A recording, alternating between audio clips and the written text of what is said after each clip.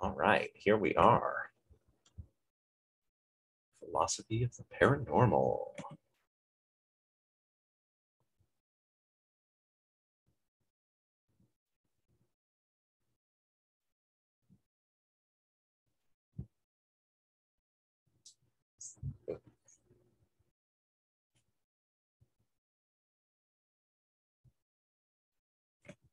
All right. Can everyone hear me? Yes. Excellent. All right.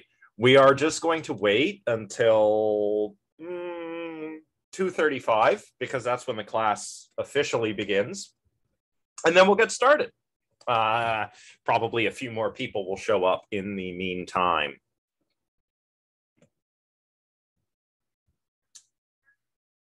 So we'll just wait one more minute according to the time I have on my computer.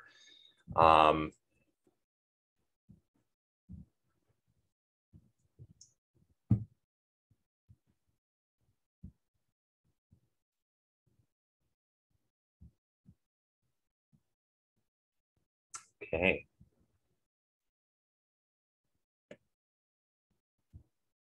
People will probably still keep arriving after we start anyway, but might as well hang on one more minute.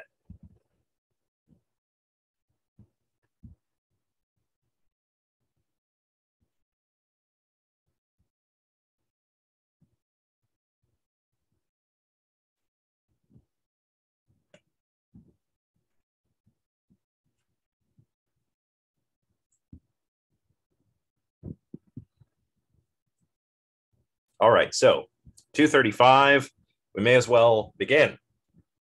So I will share my screen. This is how lectures are going to go for this class. Obviously, it's been indicated that lectures will be online, but synchronous. So for those that can't attend the live lecture, I will be recording these and sharing them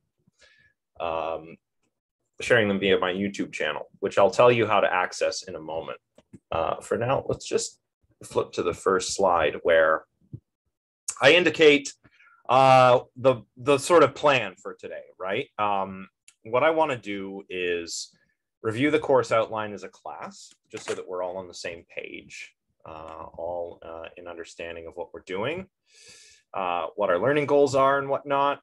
And then we will get into the introduction proper by just sort of giving a quick overview of parapsychology and the paranormal. Obviously, since this is philosophy of the paranormal plays a sort of central role in all the discussions we'll be having. But parapsychology is was an interesting attempt, I should say, to examine some of these paranormal claims, paranormal events, abilities, whatever, scientifically. It hasn't really worked out for parapsychology, as we'll see, but that's why we're talking about the both of them today. I'll say a bit more about this after we go over the course outline. So let's go over the course outline together. I'll just bring it up here. Actually, I can stay there. That's fine. So I guess welcome, everyone. We're going to have our classes on Tuesdays and Thursdays. They'll be synchronous, but you can access everything online after the class. This is my info, my email info, if you want to get a hold of me. And we have a teaching assistant who's here today in the live lecture, I noticed, Jenna. So Jenna Fenwick, Jenna's going to be your teaching assistant, and she's going to be helping me with evaluating your assignments and all of that fun stuff that TAs get to do. So that's the two of us. Let's see.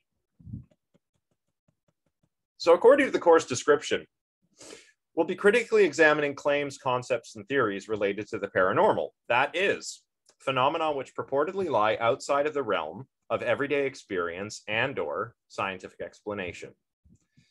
Using an interdisciplinary approach, we will examine the scientific character of purported paranormal phenomena in addition to their relation to philosophical questions surrounding human nature, thought, perception, and reality.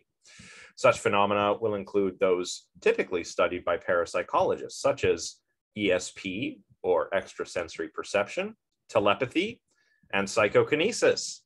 And from there, we'll move on to other phenomena that are sometimes categorized as paranormal, such as UFOs, astrology, dreams, so on and so forth. So that's why we're starting out with a bit of a survey of not just what the paranormal is or how people regard it, what they think it is for those who believe in it, but also how parapsychology got started, how it sort of tried and failed to become a science. That's why we're starting off with things like ESP, telepathy, and things that are characteristically known as psi, PSI, psi phenomena. These are the things studied by parapsychology. But as we'll see today, while the term paranormal initially referred to what parapsychologists would call psi phenomena, or what earlier psychical researchers in the 19th century and early 20th century would have called psychical phenomena, the paranormal now refers to a whole range of things that lie outside of either scientific explanation or everyday experience, or both. So that's kind of the motivation for starting where we're starting. Now, of course, there's no required textbook for this class. I actually provide all of the materials on Brightspace. Usually these are readings. Sometimes they may be videos for you to watch and things like that.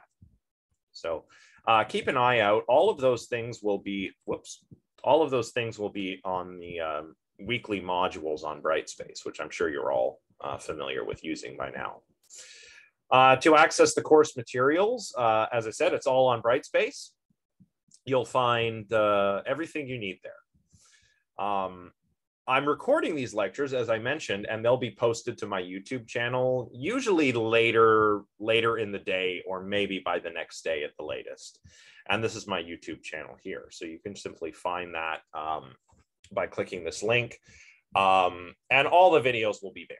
So you can subscribe if you want. You don't have to. But that's where all the recordings will be if you've missed something or if you want to review something. I also have a Discord server, and you can join that by clicking this link. For those who are not familiar, Discord is like a group chat application. So everybody can join up. This is the permalink right here. So you just click that. If you've downloaded the Discord app, then you should be able to click that and join the server, no problem. And I've already got a sort of channel, a sort of sub channel on there for philosophy of the paranormal, if I'm not mistaken. If I am mistaken, then I'll have that done after this lecture. So this is a good resource for you to sort of communicate amongst yourselves, sort of chit chat about what we're learning. If anyone needs to ask questions, this is like the fastest way to get a hold of me, probably. And you can sort of talk shop amongst yourselves. If you want to sort of read over each other's work to sort of, get some teamwork going, some editing, some revising when it comes to like your essay assignment or something, this is a great way to do that. So everybody should hop on that Discord server. I also do office hours via the Discord server because of COVID stuff and all of that. So, and don't be shy. I like it when students reach out and get engaged. That's good to see. So here's a little breakdown of the sorts of assignments you'll have in this class. I'll talk a bit more about the quizzes, the essay proposal, and the final essay in a moment. But importantly, this table gives all of your due dates, the weight of your grades. So all your quizzes are going to be worth 10%, your essay topic proposal 15, final essay 45 for a total of 100%. I'll go into detail in a moment, but that's just a handy dandy table where you can sort of review everything you like. If you forget when something's due, it's all there. And this is our lecture schedule, of course. So today, parapsychology and the paranormal, after we're done with this brief overview of the course outline. For Thursday's lecture, we're going to talk about the uncanny. Why do I do this? The uncanny isn't, strictly speaking, paranormal or supernatural, but things that are uncanny, uncanny persons, uncanny situations, uncanny beings are kind of weird and creepy. And I think that the uncanny, or discussion of uncanniness, is good for two things in this class. It's good for getting us to talk about some of the emotional responses we may feel in the presence of these sort of paranormal, or if you like, anomalous phenomena. You know, if we have an anomalous experience, it may also seem to us to be quite uncanny. And when we get into these lectures, you will see why. So that's 1 and 2. We're going to be reading a fun paper by Ernst Jentsch, old-timey psychologist from the early 20th century, sorry. We're going to read a short story, one of E.T.A. Hoffman's night pieces. Hoffman was a writer of horror, and he has this story called The Sandman, which Jentsch references in his paper, and which Sigmund Freud also discusses in his work on the uncanny, which we'll read in lecture 2. And it's just a great story. It's very, it's creepy, you know? It's the kind of story where I encourage students to cozy up in a chair, maybe light some candles, you know, make it kind of spooky, and just read that story and, you know, get a sense of the uncanny. So then in lecture 4, we'll return to parapsychology. Oh, I almost forgot. That's one reason why the emotional side of things is one reason why it's good to talk about the uncanny. Another reason is because uncanny persons, things, objects, situations often seem to involve animacy, perceptions of animacy, misperceiving something to be alive when it's not. For example, this is why corpses are thought of as uncanny. They were so recently alive. So if you've ever been to an open casket funeral and you've seen a body, you might find it looks a little weird. This person who you've known as alive is there lifeless, but they're made up to look as if they're just sleeping or something. It's very uncanny. Or similarly with robots, right? A lot of people have probably heard of the uncanny valley. Why are robots uncanny? Well, one reason is because they're inanimate objects that are imbued with these mental functions and bodily functions. So they can seem a little bit weird. And animacy and perceptions of animacy and mentation, I think, also have a lot to do with anomalous experiences that people attribute to the paranormal. And we'll see this when we get into ghosts and that kind of thing, right? Start talking about ghosts. So that's another reason why we talk about the uncanny. Okay, and then lecture 4, back to parapsychology, where we'll talk about psi abilities, extrasensory perception, and psychokinesis. We'll talk about how these have been studied, and how the research program of parapsychology kind of rose and fell in the 20th century. We'll talk a little bit about this today too, but we're not going to get into it in great detail. I'm just going to sort of give you the whistle-stop tour of parapsychology. Lecture 5 is fun. We're going to do mediumship, ghost hunting, and communicating with the dead. Now, previous classes, my lecture focused solely on mediumship and communication with the dead, because this was what kicked off the spiritualist movement in the United States in the 19th century, and this eventually spread to Europe. Mediumship is communication with the dead. In the 19th century, you would have these spirit mediums. You've probably heard of spirit mediums. There are still spirit mediums, or still people who claim to be spirit mediums, on television, on the internet, right? We've got like, you know, the Long Island medium type character. I don't know her name. Is it Teresa Caputo? That might be her name. I don't know.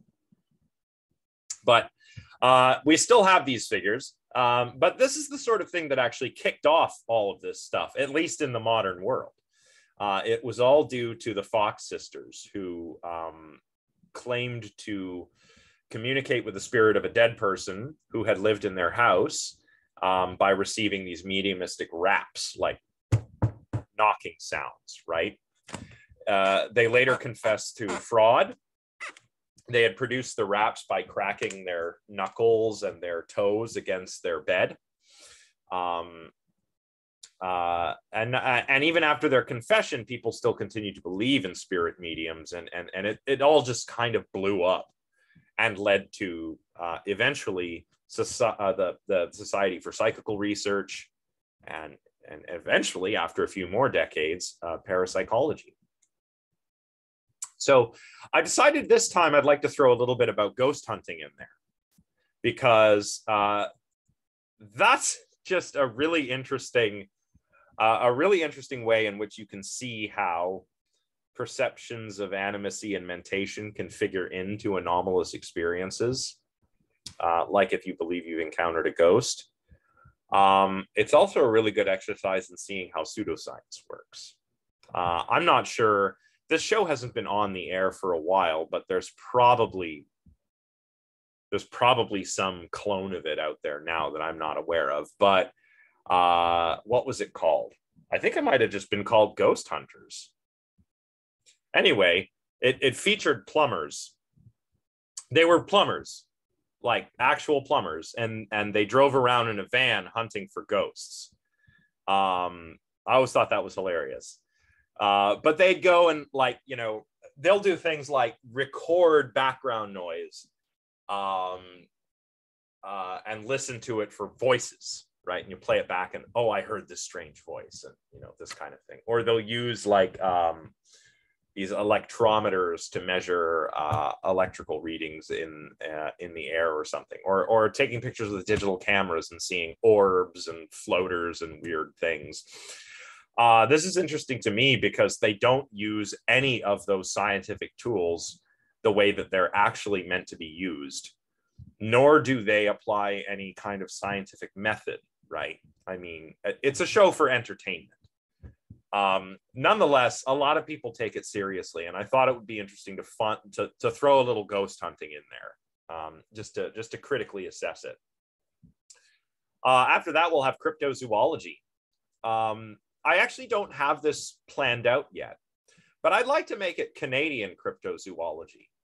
I did a very brief lecture once on the Ogopogo, for example, which is believed to be a sort of Loch Ness monster type of creature that lives in a lake in British Columbia.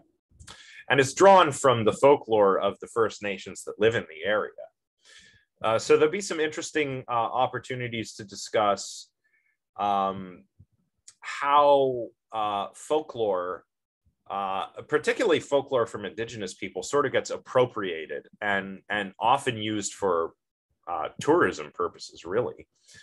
Of course, there are purported sightings of this creature, but those can be explained easily by logs, debris, perhaps other large creatures that live in the water. Yeah, the interesting thing about this to me is really how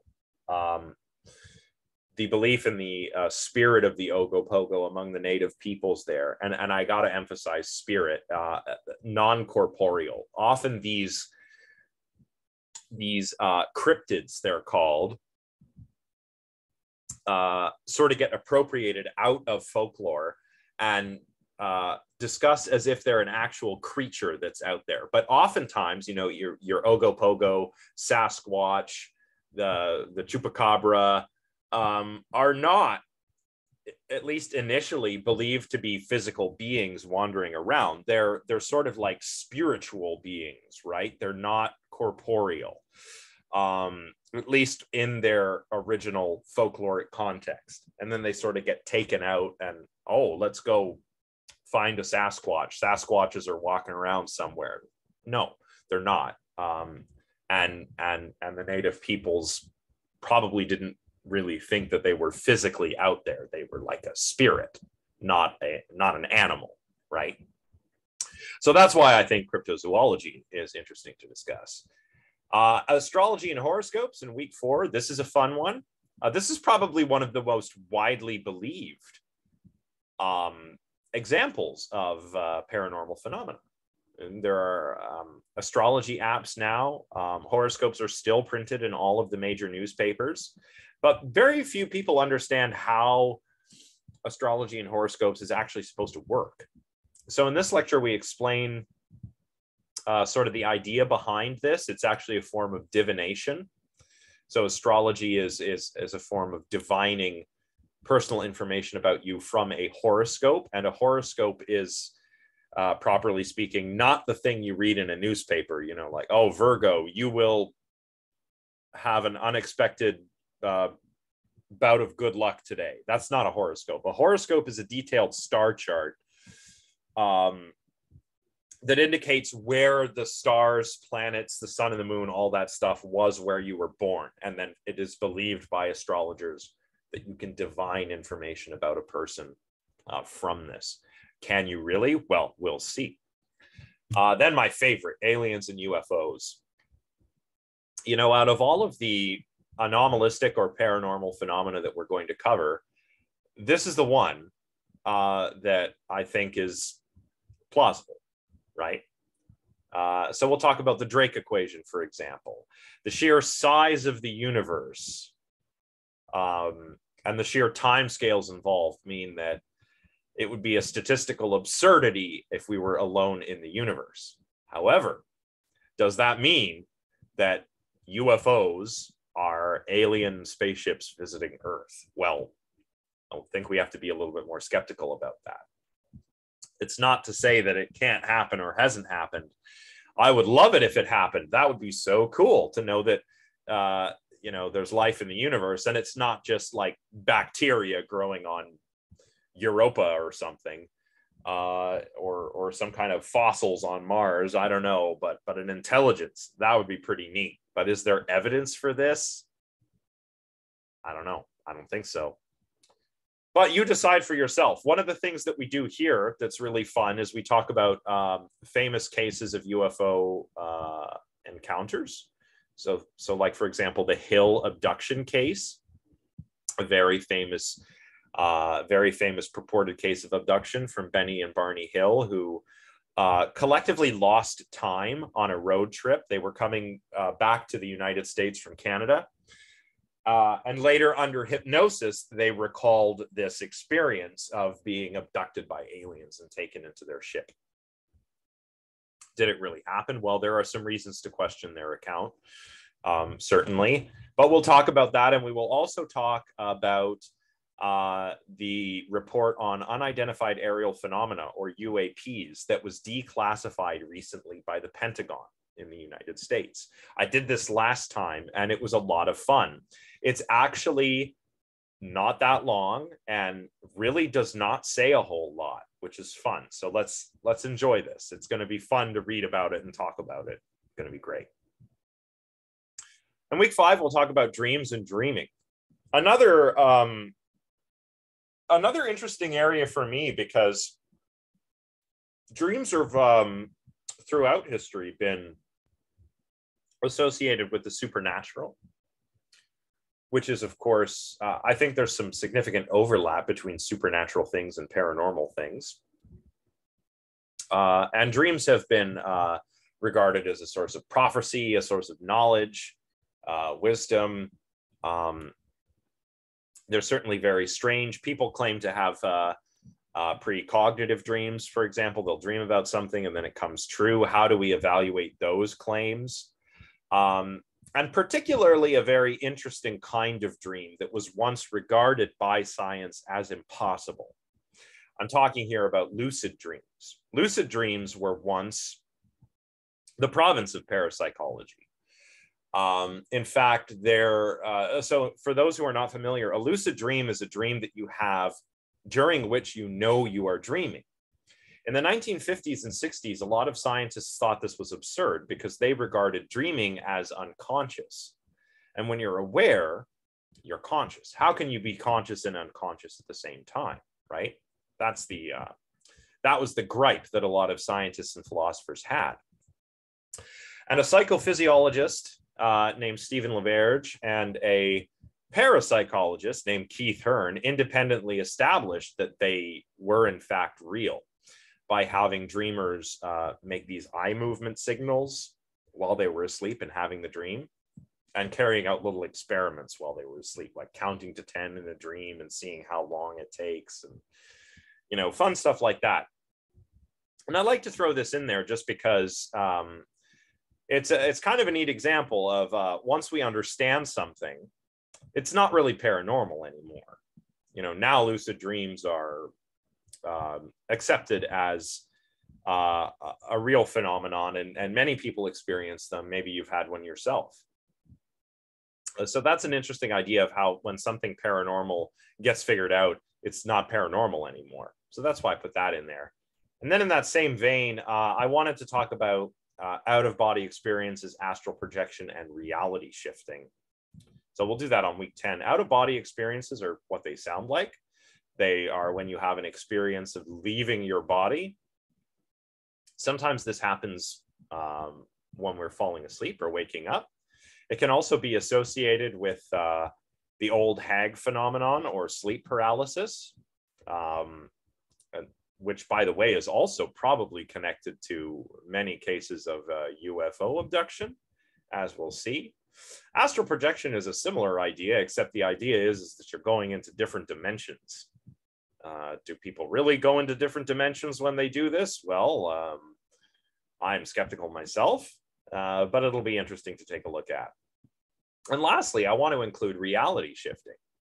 This is a TikTok trend that came to my attention a while ago. And also it'll give us an interesting opportunity to talk about something that a student in one of the previous iterations of this class brought to my attention, and that's the Mandela effect, this sort of false memory phenomenon that some explain by positing that, well, they're not misremembering, they're remembering things correctly. It's just they've accidentally hopped timelines somehow, or shifted realities somehow. So that'll be fun to talk about. So that's good. Yeah, reality shifting. That was trending on Twitter last night, actually. Not reality shifting, but what was it? It was because they're restarting the Large Hadron Collider in at CERN in Switzerland. You know, it's this big particle accelerator. They smash particles together and they break apart into, you know, quarks and whatnot, and they can see what the universe is made of. It's how they prove the existence of the Higgs boson. Maybe you remember that from a few years. Well, that's like a decade ago now, but anyway, there's a lot of conspiracy theories surrounding CERN. You know, that maybe they've, you know, and a lot of this is joking hyperbole, and some of it is people who actually believe it. But it was fun scrolling through those tweets like, oh, you know, CERN's gonna cause us to shift timelines again or something when they fire up the Large Hadron Collider. Who knows? So that'll be fun to talk about.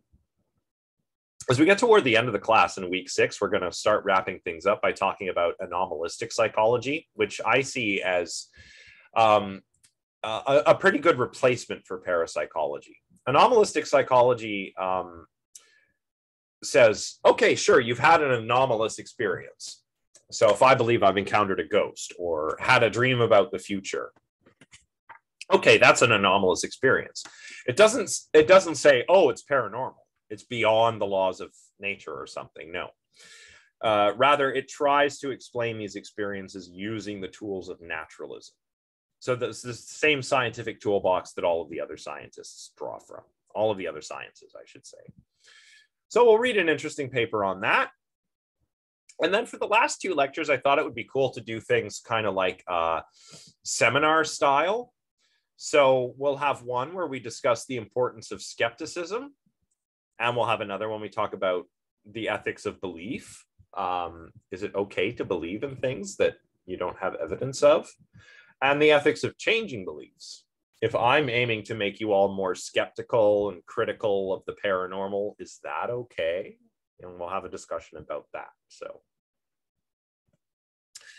right, quizzes. So there's going to be 4.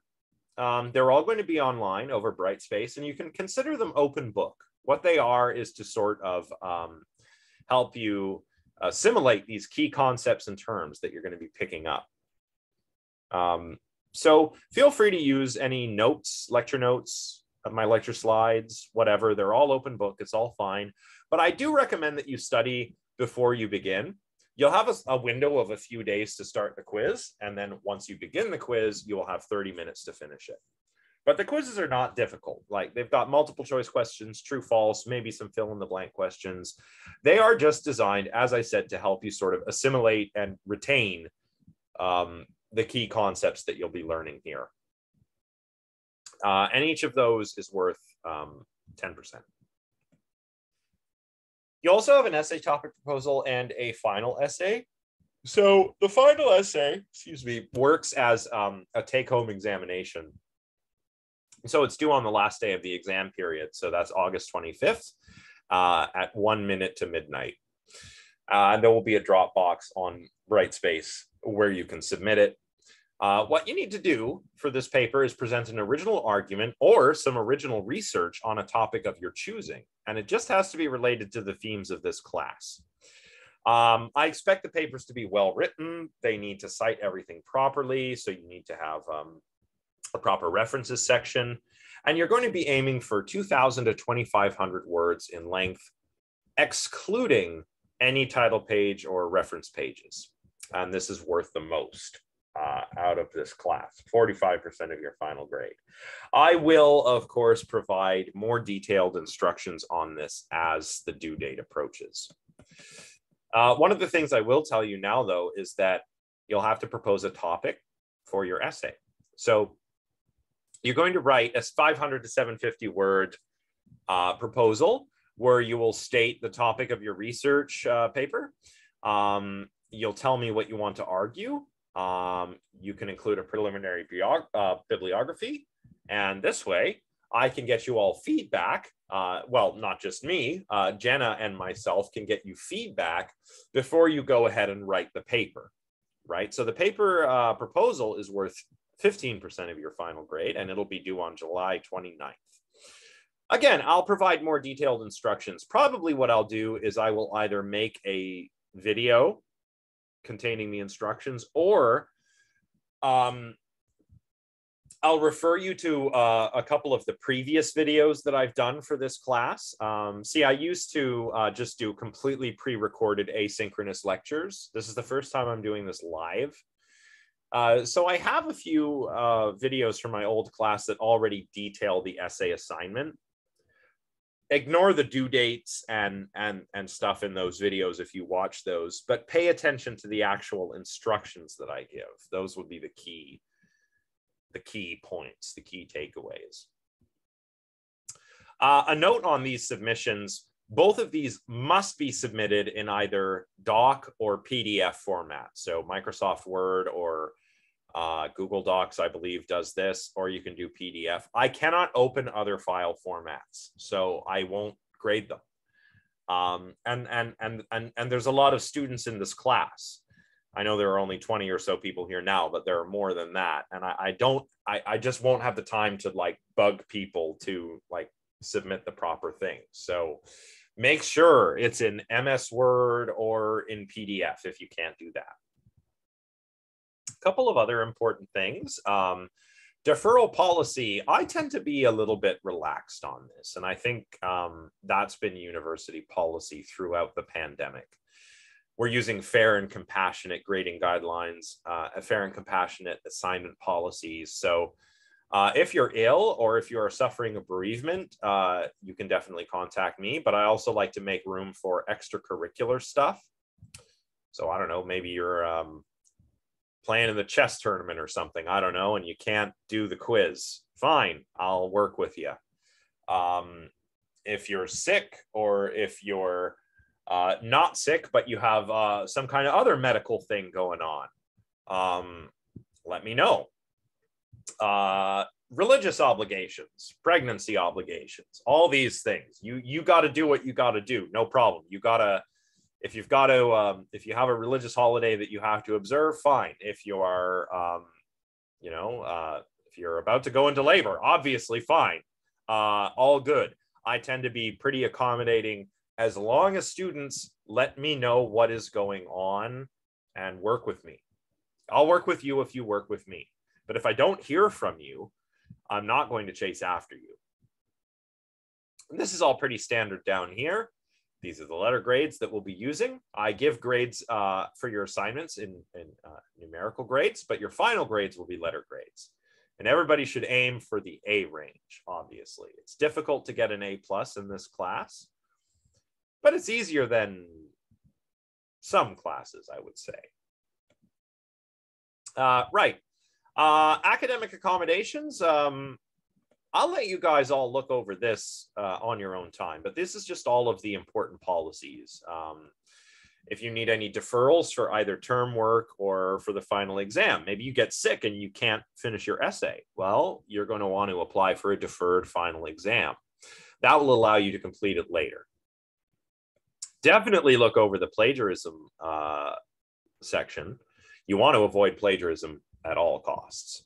I'll go over this when I discuss the essay assignment, but you do want to be very careful of plagiarism.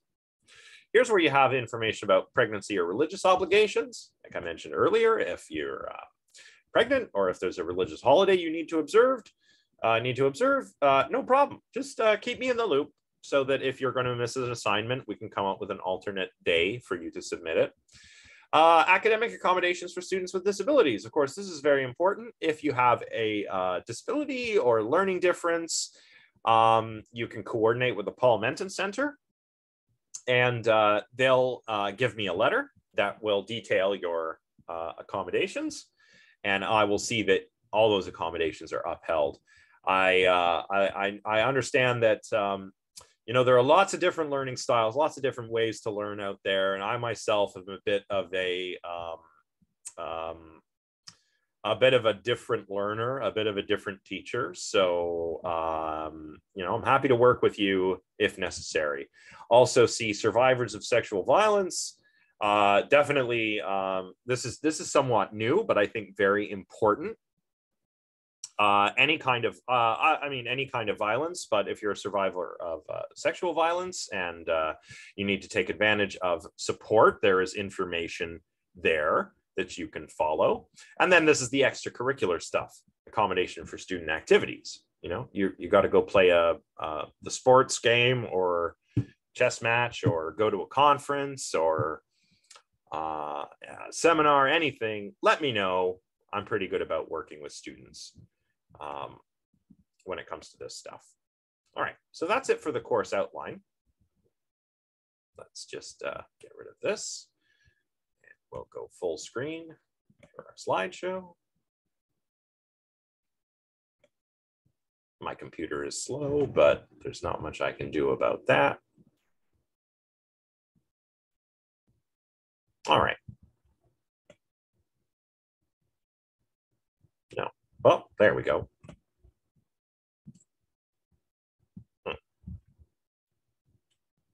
Where are all the letters? There. Oh, it's one of these weird slides.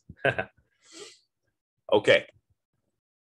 Before we get into the actual material, I'll just say that although the classes are scheduled for about 3 hours, I doubt we'll go that long today. I whether we go that long in future lectures will really depend on how much discussion there is. Because there's no textbook for this class, some lectures involve a lot of readings and maybe we can get into a lot of discussion, and some lectures don't involve very much readings at all. And as a result, maybe they will not generate quite as much discussion. So we'll see. Basically, it's going to be a kind of flexible sort of thing. But if we do have a longer lecture, if we're pushing 3 hours and you need to just get up, use the bathroom, get a drink or something, just do it, right? We're on Zoom, so you can just turn your camera off and get up and leave. That's fine. Any questions before we get into the material? You can offer them either via video or via the chat.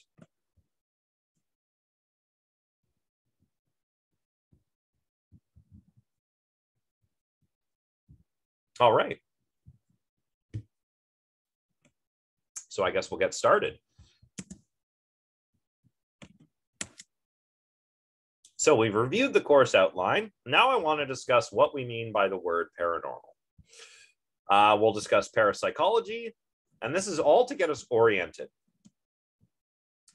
for the remainder of the class. A few housekeeping things. I think this slide is an artifact of when I would teach this class asynchronously, but I certainly recommend you take notes, even now that we're doing it synchronously. I try to have the lecture slides available before the class begins, which means that you can print them out and then you can simply write your own notes on them, or you can take notes on your device, right?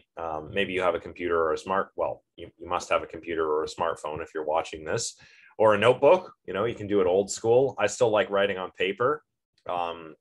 Paper's great. Staring at a screen all day, it's hard on the eyes, right? So nothing wrong with a good old-fashioned notebook. If there are extra videos I share, for example, I may share some later today in the Discord server. You might want to take notes of those if you see something interesting. And you can even make notes in the margins of the reading if you're printing the readings out and reading them ahead of time. That's very helpful. But I hope somebody's taking notes, because we also need a volunteer note taker for this class. This is the message from the Paul Menton Center for Students with Disabilities that I will share. They are seeking a volunteer note taker for this class, which is Phil 2405A. The volunteer role is very easy for to do, and volunteers who successfully fulfill the requirements of the role are eligible to receive a letter of appreciation and a CCR credit at the end of the semester.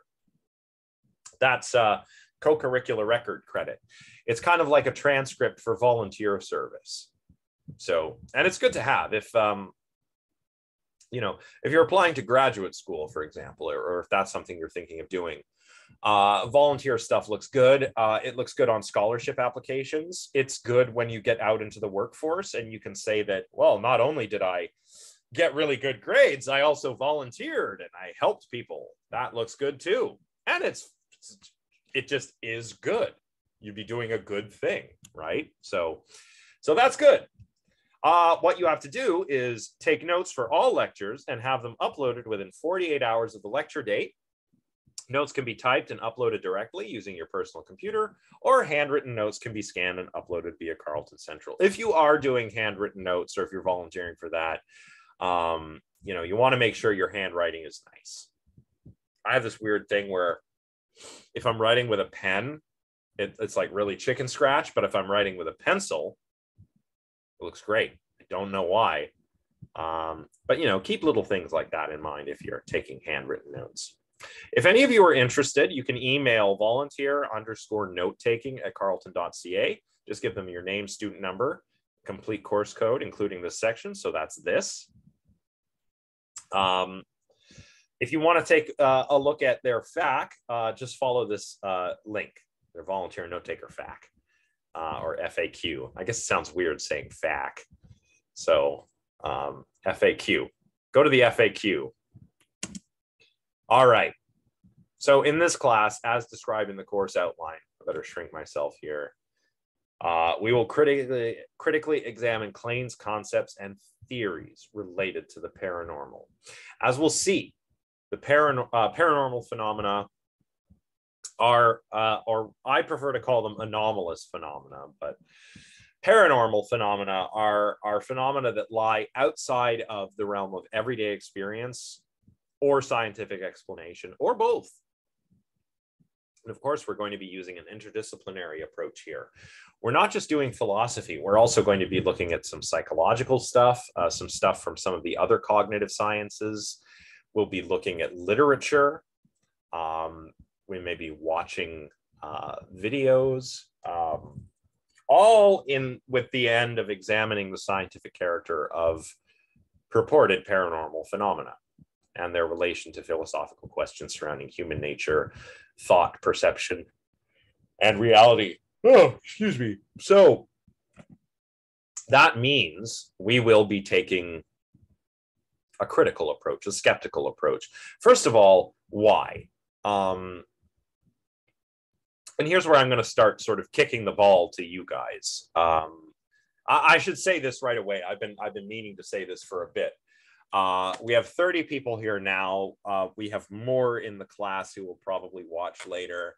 And I am certain that we have some people in this class who are the most ardent skeptics you'll ever meet. And we probably have others in the class who are believers in the paranormal. So it might seem like a bit of a downer when you get here if you are somebody who believes in the paranormal and your professor says, we're going to be skeptical and critical and rah, rah, rah, right? That probably sounds like a bit of a bummer. But that does not mean we're going to be mean, right? The thing is, I want everybody to treat this class as a safe space for the ideas that we will be considering and for yourselves, right? So we're going to be respectful of other people's beliefs, and we're going to undertake this learning journey together. So skeptics have got to be nice to the believers have got to be nice to the skeptics. I myself am a skeptic, but I'm not a skeptic in the sense that, oh, all of this is just wrong. I'm a skeptic because I believe that in order to arrive at the truth, you need to apply doubt. And this is huge in philosophy, right? This is philosophy of the paranormal.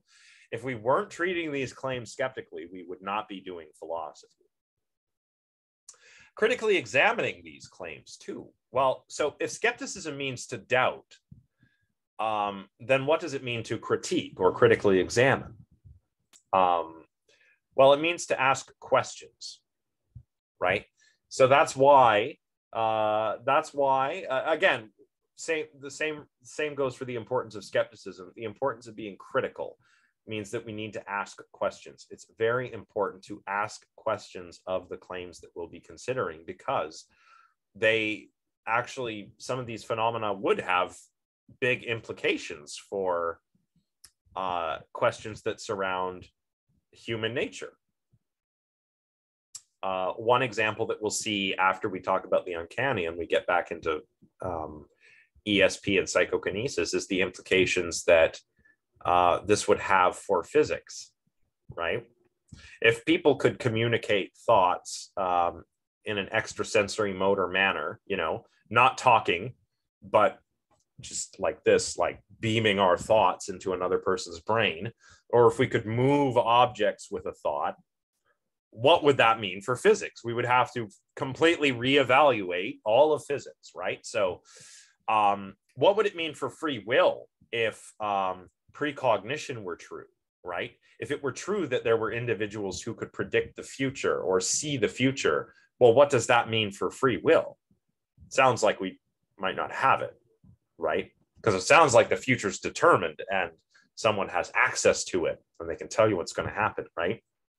So that's why it's very important to be critical and skeptical, but it doesn't mean to be mean, right? And another reason I say this is because a lot of paranormal beliefs overlap with folklore and religion, and these can be very important to some people, right? So it's important that we be critical and skeptical, but at the same time respectful. And that's what we will try to do in this class. All right, so what does it mean? Phenomena that lie outside of the realm of everyday experience or scientific explanation. Well, when it comes to everyday experience, and a lot of this is my own sort of thinking on the matter, the paranormal's got to be unusual, right? Whatever paranormal phenomenon we're talking about, it's got to be something out of the ordinary. Maybe so out of the ordinary that it's something that we've only heard stories about, but that we haven't encountered ourselves. So you might be thinking here about ghost stories, right? You may never have seen a ghost or what you believe to be a ghost, but you've probably heard stories. You've probably heard tales of encounters with aliens, right? Probably you've heard about some weird unexplained events. Maybe if something like this hasn't happened to you, you may know a friend or family member who claims to have encountered something like this that was just so far out of their everyday experience that they couldn't explain it. They couldn't explain it naturalistically in any case. As we keep going throughout this class, we will see that emphasis is often placed on the mystery, the enigmaticness, the strangeness, the way that these things are out of place. And this is why I will begin discussing the uncanny next time, is because that is, that's kind of what the paranormal and the uncanny have in common. They're weird and strange and kind of frightening for that reason. So, it's not just an unusual occurrence. It's got to be kind of mysterious. I mean, an unusual occurrence would be like if I went to the International Space Station, right? That would be unusual. Maybe I win a contest. I don't know. I get the golden ticket and Jeff Bezos is going to send me to space. And that's unusual, but it's not really paranormal, right? It's just like, oh, that's weird. That's unusual. Never thought I'd go to space, but I'm going to go to space. Or if you were to like visit the North Pole, or, what was something unusual that I saw recently? I'm trying to think. Something unusual that's not paranormal.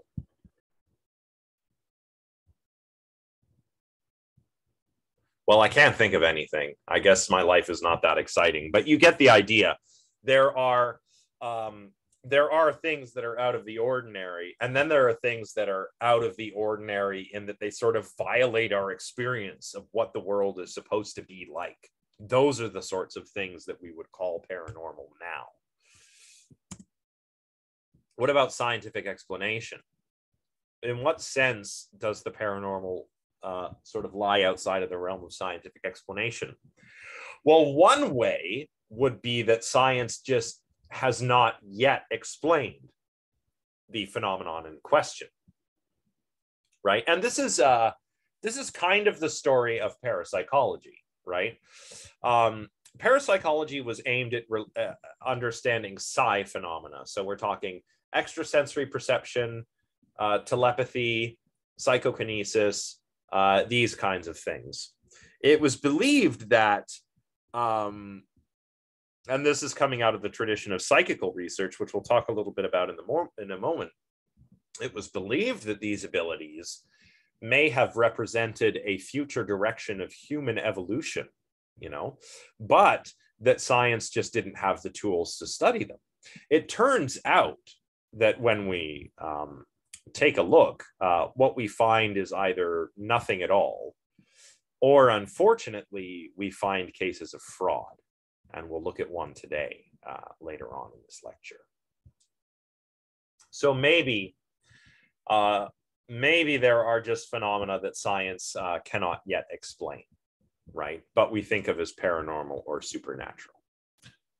What's a good example? Well, we wouldn't think of this as paranormal or supernatural now, but think of lightning, right? Lightning in the distant past was associated with the gods, right? Or God. Think about it. The god that controls the lightning is either the god who's in charge of the pantheon, or they're a warrior god, a protector god. So God's in charge. You got your Zeus, Jupiter, right? They possess the thunderbolt.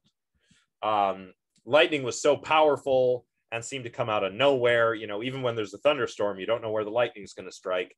And it was thought that this was the gods, right? So you got Jupiter and Zeus they have the thunderbolt. In other traditions, with warrior gods, you have Thor from the Old Norse tradition. You have Indra from the ancient Hindu tradition. Warrior gods that possess the thunderbolt. But now, of course, we know that lightning is a natural phenomenon, right? But at the time, we thought it was something divine. This is, as we'll see, often turns out to be the case with paranormal phenomena. We can often explain it naturally, and we just don't have the tools yet. And once we explain it, it's not really paranormal anymore. We could also extend this idea to philosophy, right? In philosophy, we have metaphysics, of course. Metaphysics is the study of reality. The Wikipedia definition of metaphysics is, what kinds of things exist and what are they like? And there are different metaphysical theories that don't leave room for the paranormal in philosophy. So let's look at those. Whoops. Whoa, where have I gone? Well, we'll get to the metaphysics in a moment. I had my slides mixed up there. What's another way in which paranormal phenomena may lie outside of the realm of scientific explanation? Well, there's one idea. This is due to Dean Radin, who we will read a bit about in this class. He's a parapsychologist, and he thinks that scientists are ignoring or suppressing the study of paranormal phenomena. Here, he's talking mostly about psi phenomena. He thinks, and really, this is strange to me.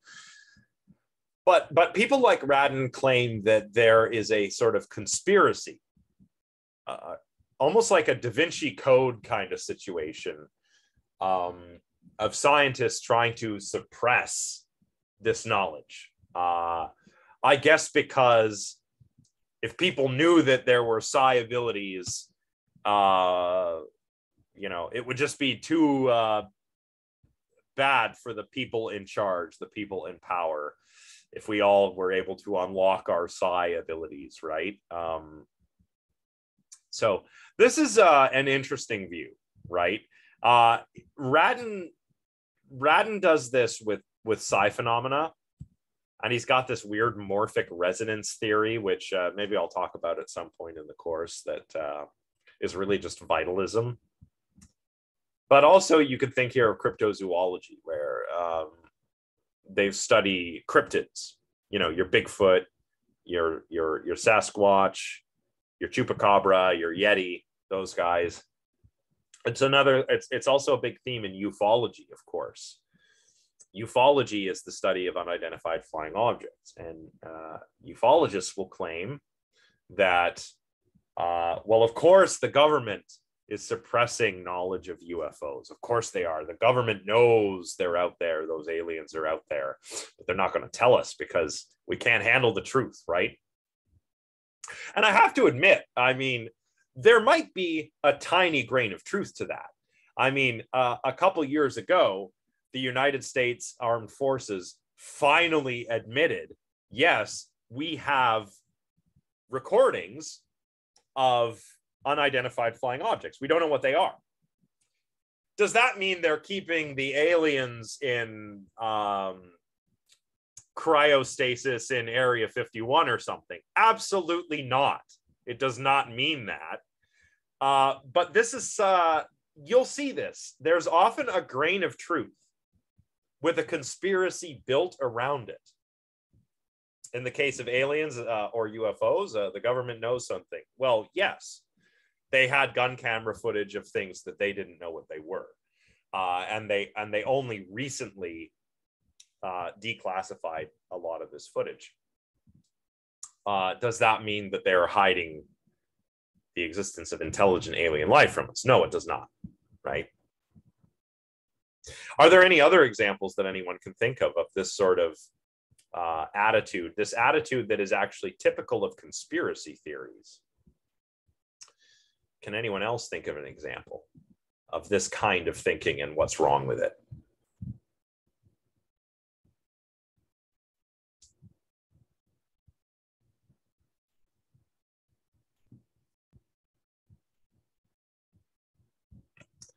All right, I'm going to throw an example out there because everyone's being pretty quiet today. But who's heard of the birds aren't real movement?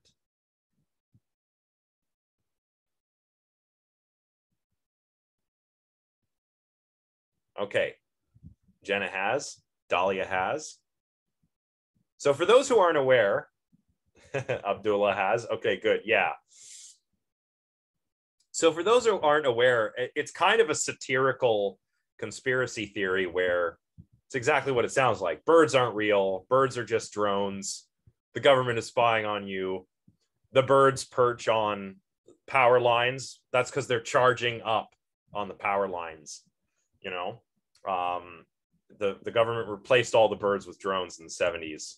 The CIA did it. Now, this is a joke, right? This is satire. It's making fun of QAnon and like moon landing, 9/11 conspiracies. It's making fun of all of that. It's really good satire. But it's also a good example of the sort of problematic way of thinking this way. If you think that there is a conspiracy against you, then even an absence of evidence can be used as evidence for the conspiracy. So if I were to say to you, birds aren't real, man, wake up, take the red pill, they're drones, man. I could say like, well, that's dumb. Have you ever like caught a bird and opened it up and seen all its mechanical parts? Somebody might say, of course I haven't, man. The drones are, they never let a drone be caught, man. Or you know, if I have a pet bird, look, this is a real bird. They might say, well, of course they wouldn't allow the drone birds into your house because that would give away the plan. You know, anything can be taken in as evidence for the thing that you're trying to establish in a conspiracy. It essentially, conspiracy theories are science done backwards, right? In science, you observe, you come up with a hypothesis, you test it, and if you fail to disprove the hypothesis, then you can start building a theory about how the world works. You discover laws and build theories out of them. So, you know, science goes observation, experiment, conclusion. Conspiracy theories go conclusion, and then gather evidence for that conclusion. That's a problem. And that is a problem of people who think that scientists are actively suppressing the study of the paranormal. I get it. Some scientists, when you ask them, you know, you might honestly want to know. You'd ask us, Mr. Scientist, what about ESP? Because maybe you believe in ESP, and the scientist could go, you know, like, rubbish, nonsense, bullshit. There's no ESP. And you'd probably feel like, well, stupid scientist. The scientist is not mad at you, right? The scientist is frustrated because people believe in things that there's no evidence for. But I also understand having honest, you know, asking questions about this stuff in good faith. So when you get a crusty scientist, it's not because they're suppressing the truth and part of a big conspiracy theory. It's just because they're probably a little tired of answering questions about things that they consider to be wrong.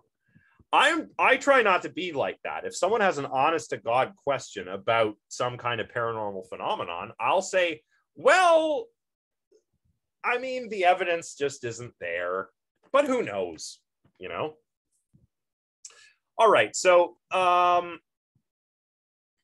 lot of the areas that claim to be scientific, a lot of the areas, ostensibly scientific areas of scholarship that study the paranormal, are nowadays thought of as pseudoscience. This includes parapsychology. So what is pseudoscience? Well, pseudoscience is a theory or a body of work or a discipline that looks scientific on the surface.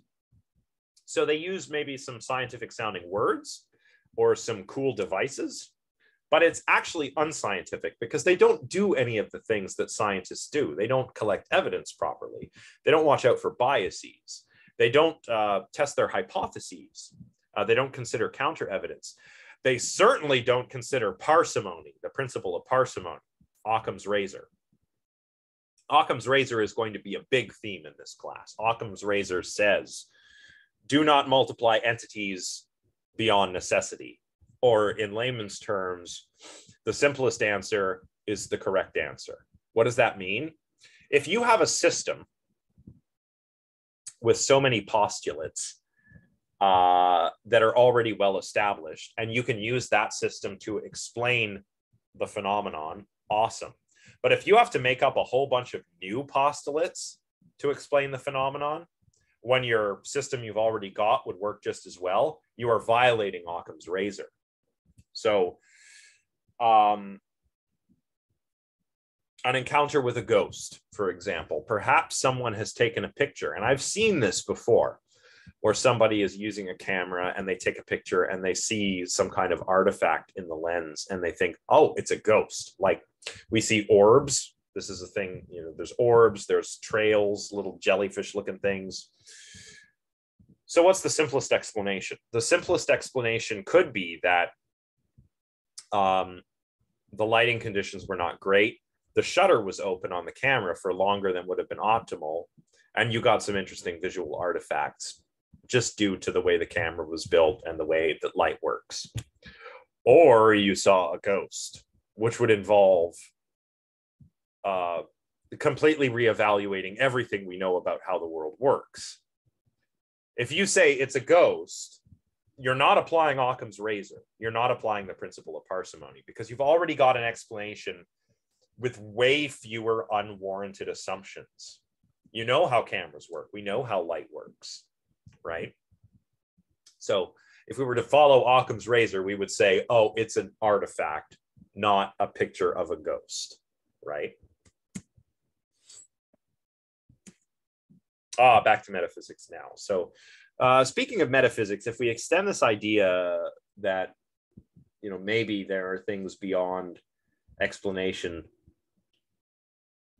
in the sense that they just haven't been explained yet, well, it would be good to talk about different metaphysical outlooks as well.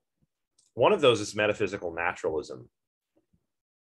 Sometimes we call this ontological naturalism, and this is a metaphysical theory that makes claims about what kinds of things exist and what kinds of things do not exist.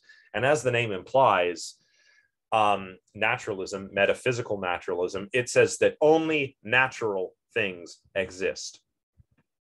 So matter and energy exist. The properties, right here, the properties associated with matter and energy. Well, I guess properly speaking, energy is a property, isn't it? If we're going to be technical, energy is a property. These are real, but there is nothing supernatural or paranormal on metaphysical naturalism. There's no gods, there's no souls, nothing like that. So that's one metaphysical framework that a lot of scientists would probably describe themselves as. I certainly am well within this camp myself. I'm a thoroughgoing metaphysical naturalist. But if you don't want to go that far, that's fine. There's also methodological naturalism. This is treated as a sub-branch sometimes of metaphysical naturalism, but it need not be, because it only makes claims about what we can study and understand, not about what exists. So methodological naturalism would say that we can study the natural universe. We could study physics, chemistry, and biology. Scientists are studying these things now. Philosophers studied them back in the day, you know, way back when science just used to be called natural philosophy. So science works for studying what is natural. Maybe there are some supernatural or paranormal phenomena, but science doesn't, that's not what science is for. So when I talk about naturalism, I'm kind of talking interchangeably about these two things, metaphysical naturalism and methodological naturalism. It's up to you. You'll probably try to decide for yourself as the course proceeds, whether you fall into one of these camps. right? A lot of scientists are certainly metaphysical naturalists like me, but there are also methodological naturalists. These would be scientists who, for example, study the natural sciences and do a very good job at it, but maybe they're also religious. For example, there's a scientist who does very great work in the lab. Maybe they study the theory of evolution. I don't know, maybe a biologist. But then on Sunday, they go to church with their family. And there are lots of scientists like that. And they would be methodological naturalists. Science is good for studying the natural world, but there are other areas of life. There's religion, for example, and science and religion might be non-overlapping magisteria, as Stephen Jay Gould once said. Speaking of religion, this brings me to the supernatural. Sometimes there's a bit of overlap between the supernatural and the paranormal when we discuss these things. You should be aware that these terms don't always refer to the same kinds of things. Now, supernatural specifically refers to things that are beyond the presently understood laws of nature or just beyond. So, what would be an example of something supernatural?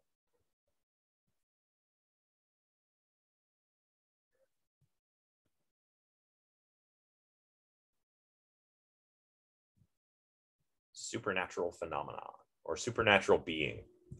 I got one. It starts with the letter G. Go ahead, Daniel. Oh, I was just going to suggest, just going off the definition here, maybe you could say something like whatever it is that we're accounting for with the term dark matter. Oh, interesting. That's really interesting because when it comes to dark matter, it's one of those things where we don't know what it is, but we know it's there. We know it's there because of its effect on other, like regular matter, right? I wouldn't say it's supernatural. Weirdly enough, it could be considered paranormal in a certain sense that I will get to in a moment. But that is an interesting example. Alexis, you've got your hand up as well. Yeah, as long as we're talking about, religion, possibly things like angels, demons, that kind of realm of being supernatural. Absolutely. And a number of people in the chat got it. That's the one I was going for, was God, right? God is the ultimate supernatural being, and I realize, not everyone in this class believes in God. I myself am an atheist, but if you were to pick a supernatural being, obviously that would be like the number one supernatural being. Certainly, I think a lot of theologians and religious scholars would agree that God is beyond the laws of nature. If God exists, God is above and beyond those laws. So God would be supernatural. Ghosts might be. Definitely, as Alexis said, angels, demons, these would be supernatural. The jinn get talked about a lot in this class, which is cool. The jinn are spirits of smokeless fire from pre-Islamic and then later on Islamic folklore. And they're really fun to talk about. And they are also an example of a religious or folkloristic belief that's kind of gotten appropriated, right? Because you have the jinn, which are beings of smokeless fire, and some are good, some are evil, and they just kind of live in their unseen dimension, doing their jinn stuff. But then you have like Aladdin, and you have the genie of the lamp, which comes from the 1001 Nights, which was also, I'm pretty sure, written by a European guy. So, if nothing else, talking about these kinds of supernatural beings is an opportunity to learn about what what people actually believe about them and not the Disney-fied version. So yeah, those angels, demons, jinn, gods, all supernatural. And some things that are paranormal are also supernatural. So I think ghosts. If there were ghosts, if there were souls that survived the death of the body, that would be supernatural. I don't see how we could explain that naturalistically. Sometimes they do this in Star Trek. Star Trek's supposed to be science fiction, but then they'll have oh no, something happened where Captain Kirk's mental energy is transferred to Spock, so now Spock is Kirk and Kirk is Spock, and they've switched bodies. His soul is in the other thing. I'm like, but how though? Like mental, what's mental energy? His soul? Like, so, you know, same with if you survived the death or if you had an out-of-body experience, right? That would seem to me to be super. Yeah, a Freaky Friday situation.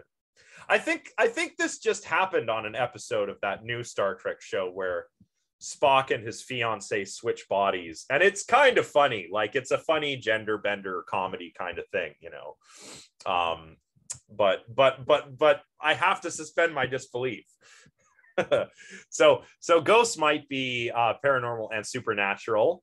Aliens, if there were aliens, would probably just be paranormal until we understood more about them, and then they would just be normal. Something like miracles, if miracles were real, those would be supernatural, but not paranormal to my mind. They're not weird enough. They're not spooky enough. You know, they're not frightening, or they might be frightening, but not in the creepy, dark, mysterious, enigmatic sense that a lot of supernatural or a lot of paranormal phenomena are.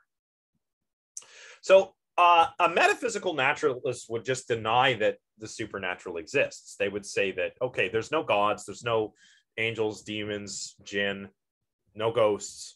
Maybe there's aliens, but we got to wait and see.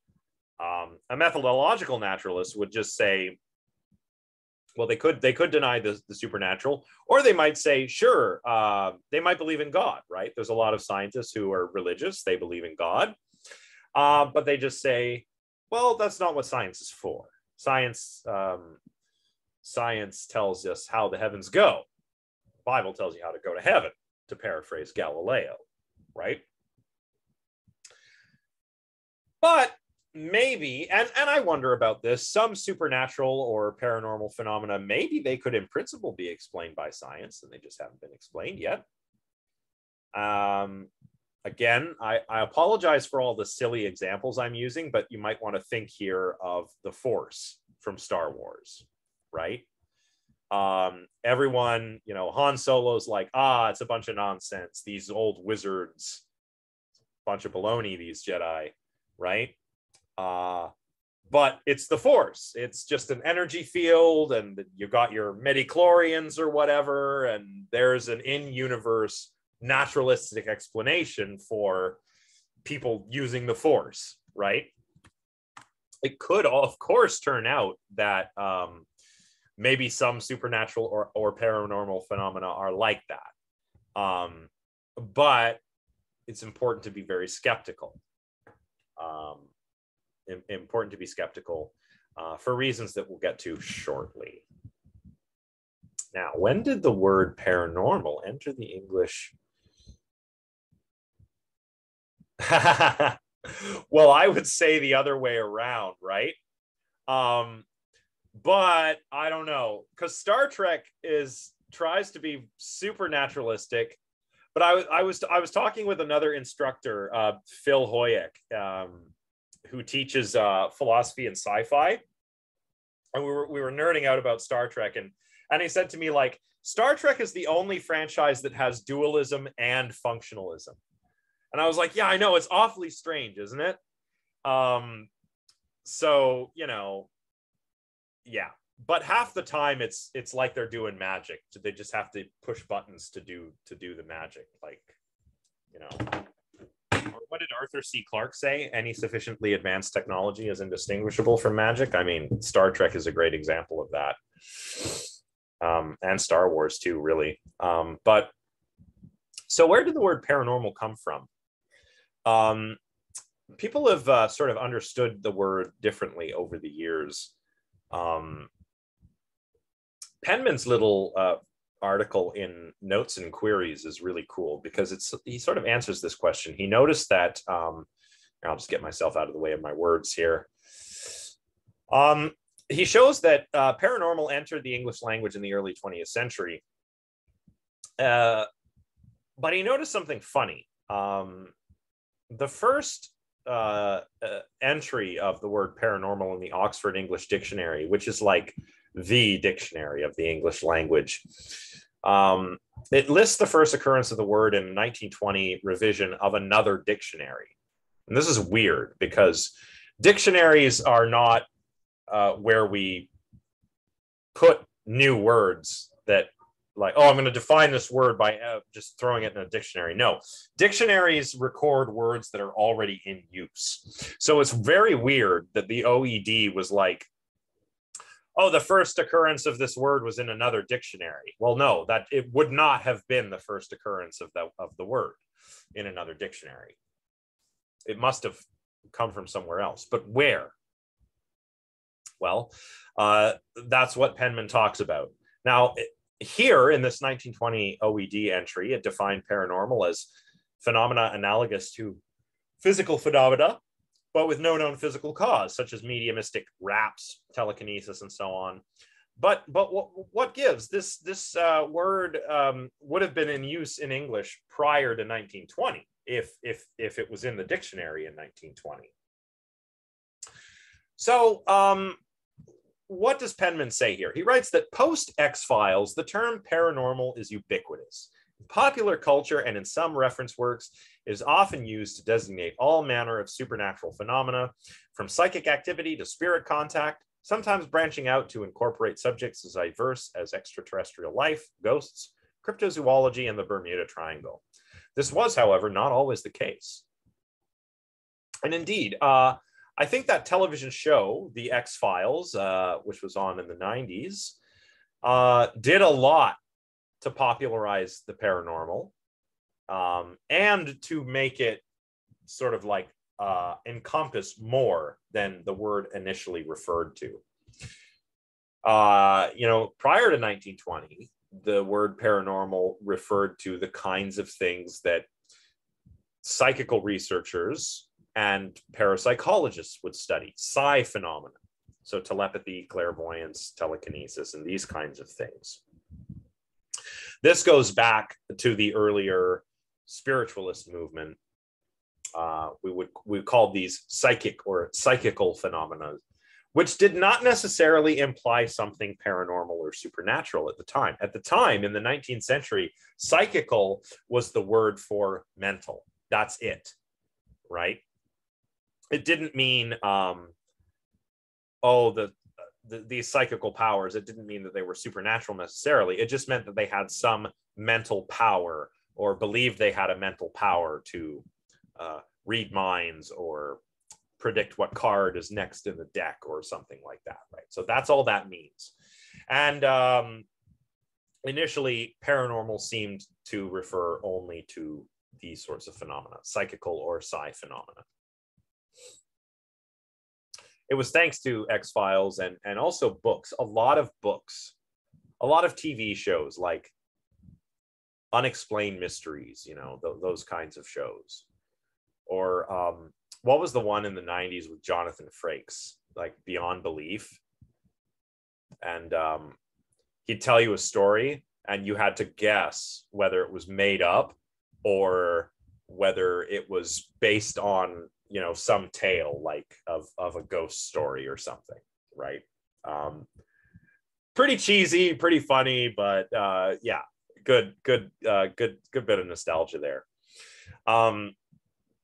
Now, in the late 19th century, in 1882, the SPR, or Society for Psychical Research, was first established, where there was a moral philosopher, Henry Sidgwick, a classicist, excuse me, named Frederick William Henry Myers and a psychologist named Edmund Gurney. They founded this in England, but it boasted an international membership devoted to understanding, quote, mesmeric, psychical, and spiritualistic. So, paranormal stuff, really. This is in the late 19th century. It was a few decades before this that the Fox sisters first became famous in the United States. And if you recall, they were the two that sort of kicked off the spiritualist movement. So this is after spiritualism has been around for a few decades. And there are some scientists and philosophers who are saying, let's get together and try and study this. What did they call it, though? Well, they didn't call it the paranormal. They called it the supernormal. This term was introduced by Myers. I'll read you the full quote. He wrote, "I have ventured to coin the word supernormal to be applied to phenomena which are beyond what usually happens, beyond, that is, in the sense of suggesting unknown psychical laws. It is thus formed on the analogy of abnormal. When we speak of an abnormal phenomenon, we do not mean one which contravenes natural laws, but one which exhibits them in unusual or an inexplicable form. Similarly, by a supernatural phenomenon, I mean not one which overrides natural laws, for I believe no such phenomenon to exist, but one which exhibits the action of laws higher in a physical aspect than are discerned in action in everyday life. By higher, either in a psychical or physiological sense, I mean apparently belonging to a more advanced stage of evolution." Whoops. So supernormal is an attempt to sort of develop a nomenclature or a vocabulary for the study of these phenomena that are not claimed to violate the laws of nature, but rather may represent undiscovered laws of nature. And just to draw your attention here, by higher, I mean apparently belonging to a more advanced stage of evolution. So the initial thing that the psychical research people were interested in looking at reminds me very much of the X-Men. So you're all familiar with Marvel's X-Men comics, or if not the comics, the characters, right? Professor Charles Xavier doesn't have a paranormal or supernatural ability. He's just a mutant. And it's like humans are evolving, and that's what the mutants are, right? They're just evolving. What Myers says here just reminds me so much of the X-Men. This is the kind of thing they had in mind. Like, oh, maybe there are some people with special abilities, and it's not magic. It just might represent how humans are developing. Maybe we're evolving. You see this in science fiction too, future societies where humans are all telepathic or something, right? Science. The word supernormal was used until about 1905, and that's when paranormal entered the English language. It entered via French. There are some French words, paranormal, paranormal, that were borrowed and anglicized as paranormal. And paranormal was popularized by Joseph Maxwell's book, Metaphysical Phenomena. I think this definition of this title, Metaphysical Phenomena, may be one of the reasons why you have your metaphysics and philosophy. What exists? What is it like? Right? When we do metaphysics and philosophy, what are we doing? We're asking, does God exist? Does the soul exist? Is there free will? What are minds? Right? That's metaphysics in philosophy. But there's also metaphysics in the New Age section of the bookstore sense, where I saw this in Toronto. I was in Toronto the weekend before last, and I passed by this Reiki studio. Reiki is a Japanese healing art. It's supposed to involve manipulating energy, right? And they also sold all the metaphysical supplies that you need. It's said on the side, metaphysical supplies. What were they talking about? Well, crystals, singing bowls, incense, books, So there's metaphysics in philosophy, and then there's like metaphysics in spiritualist stuff.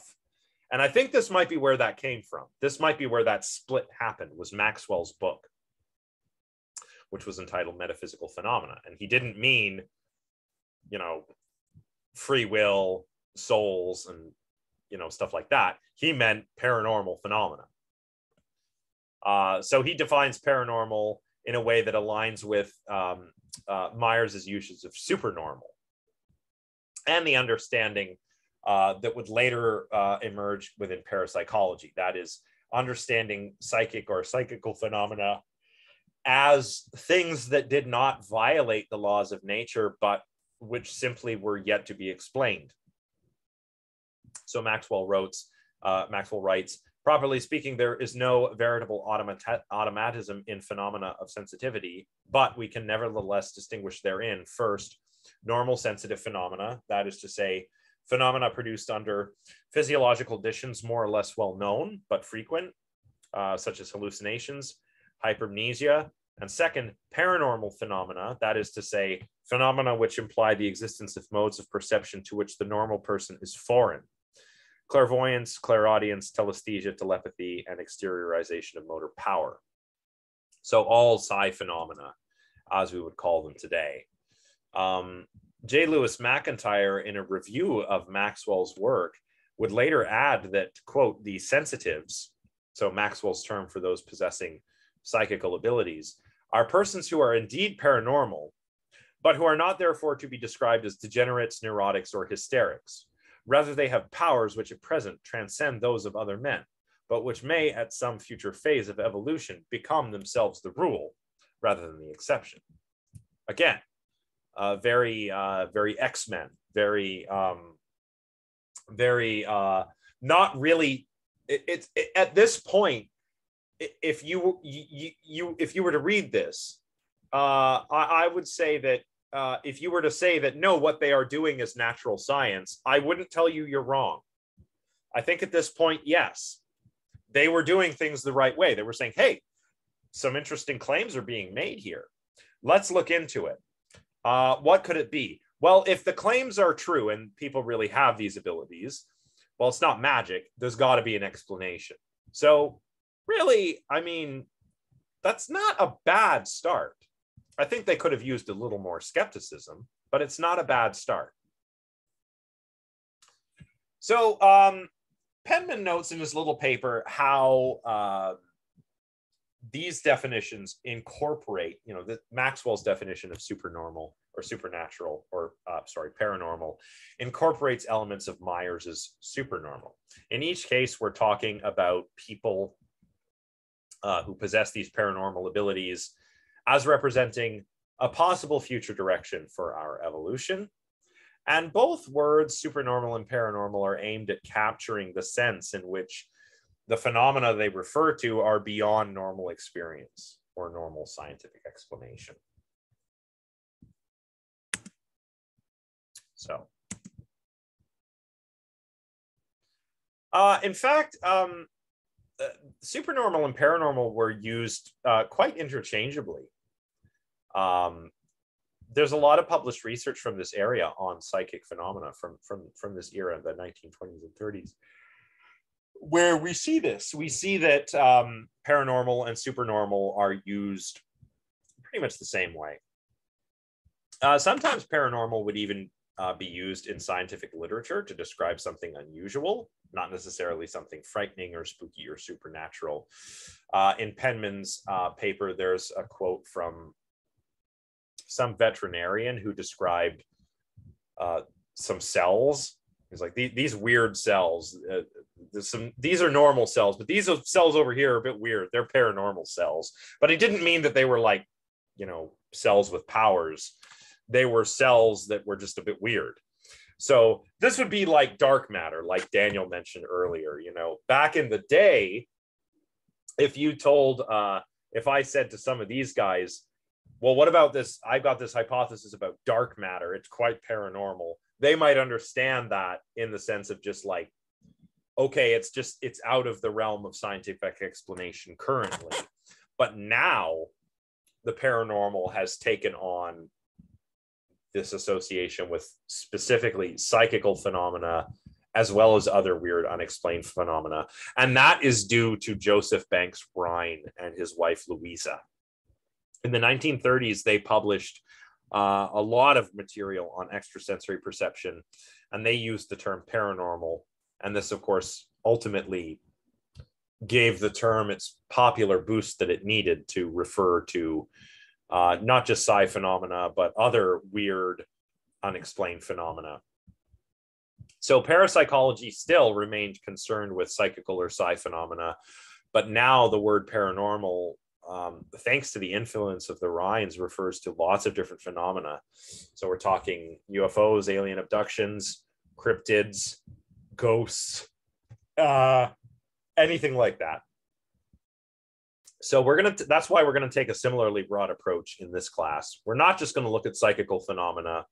We are, as we saw earlier, going to look at some of those other unexplained phenomena, but we're going to make sure we understand what exactly parapsychology is. And you know, the common theme that's going to tie everything together is probably going to be psi phenomena and parapsychology. So let's talk a little bit about parapsychology before we finish up. So what I was reading before was drawn primarily from Penman's short paper. This is drawn from Hyman's paper. Now, Hyman's an interesting guy because he's a psychologist who has critically evaluated some of this parapsychological research. As we'll talk about in a moment, the CIA, back in the day during the Cold War, investigated the possible use of clairvoyance for espionage. If you want to remember this, you can just ESP, espionage. Kind of fun, little wordplay there. The CIA investigated this, and Hyman was one of the people that evaluated the data that were collected in that project. He and a statistician named Jessica Utz. Utz believes in the paranormal. Hyman does not. And that's probably because before Hyman became a psychologist, he was a magician. And as we will see, magicians know the tricks of the trade. They really do. A magician can, you know, perform feats of mentalism and give you the impression that they can read your mind or divine details from you the same way a psychic or a medium would. The only difference is the magician will tell you that they are lying to you. And I've been to live magic shows where this is done, and it's actually really cool. Even if you know it's not real, it's like, but how? You know, so yeah, magicians, they know. So the Journal of Parapsychology, according to Hyman, defines parapsychology as the branch of science that deals with psi communication. That is, behavioral or personal exchanges with the environment, which are extrasensory motor, not dependent on the senses and muscles. So psi is defined as a general term to identify a person's extrasensory motor communication with the environment. And psi includes ESP, which is extrasensory perception. So that's experience of or contact to a target, object, state, event, or influence without sensory contact. So here we're talking telepathy, which would be like sending or receiving thoughts mentally.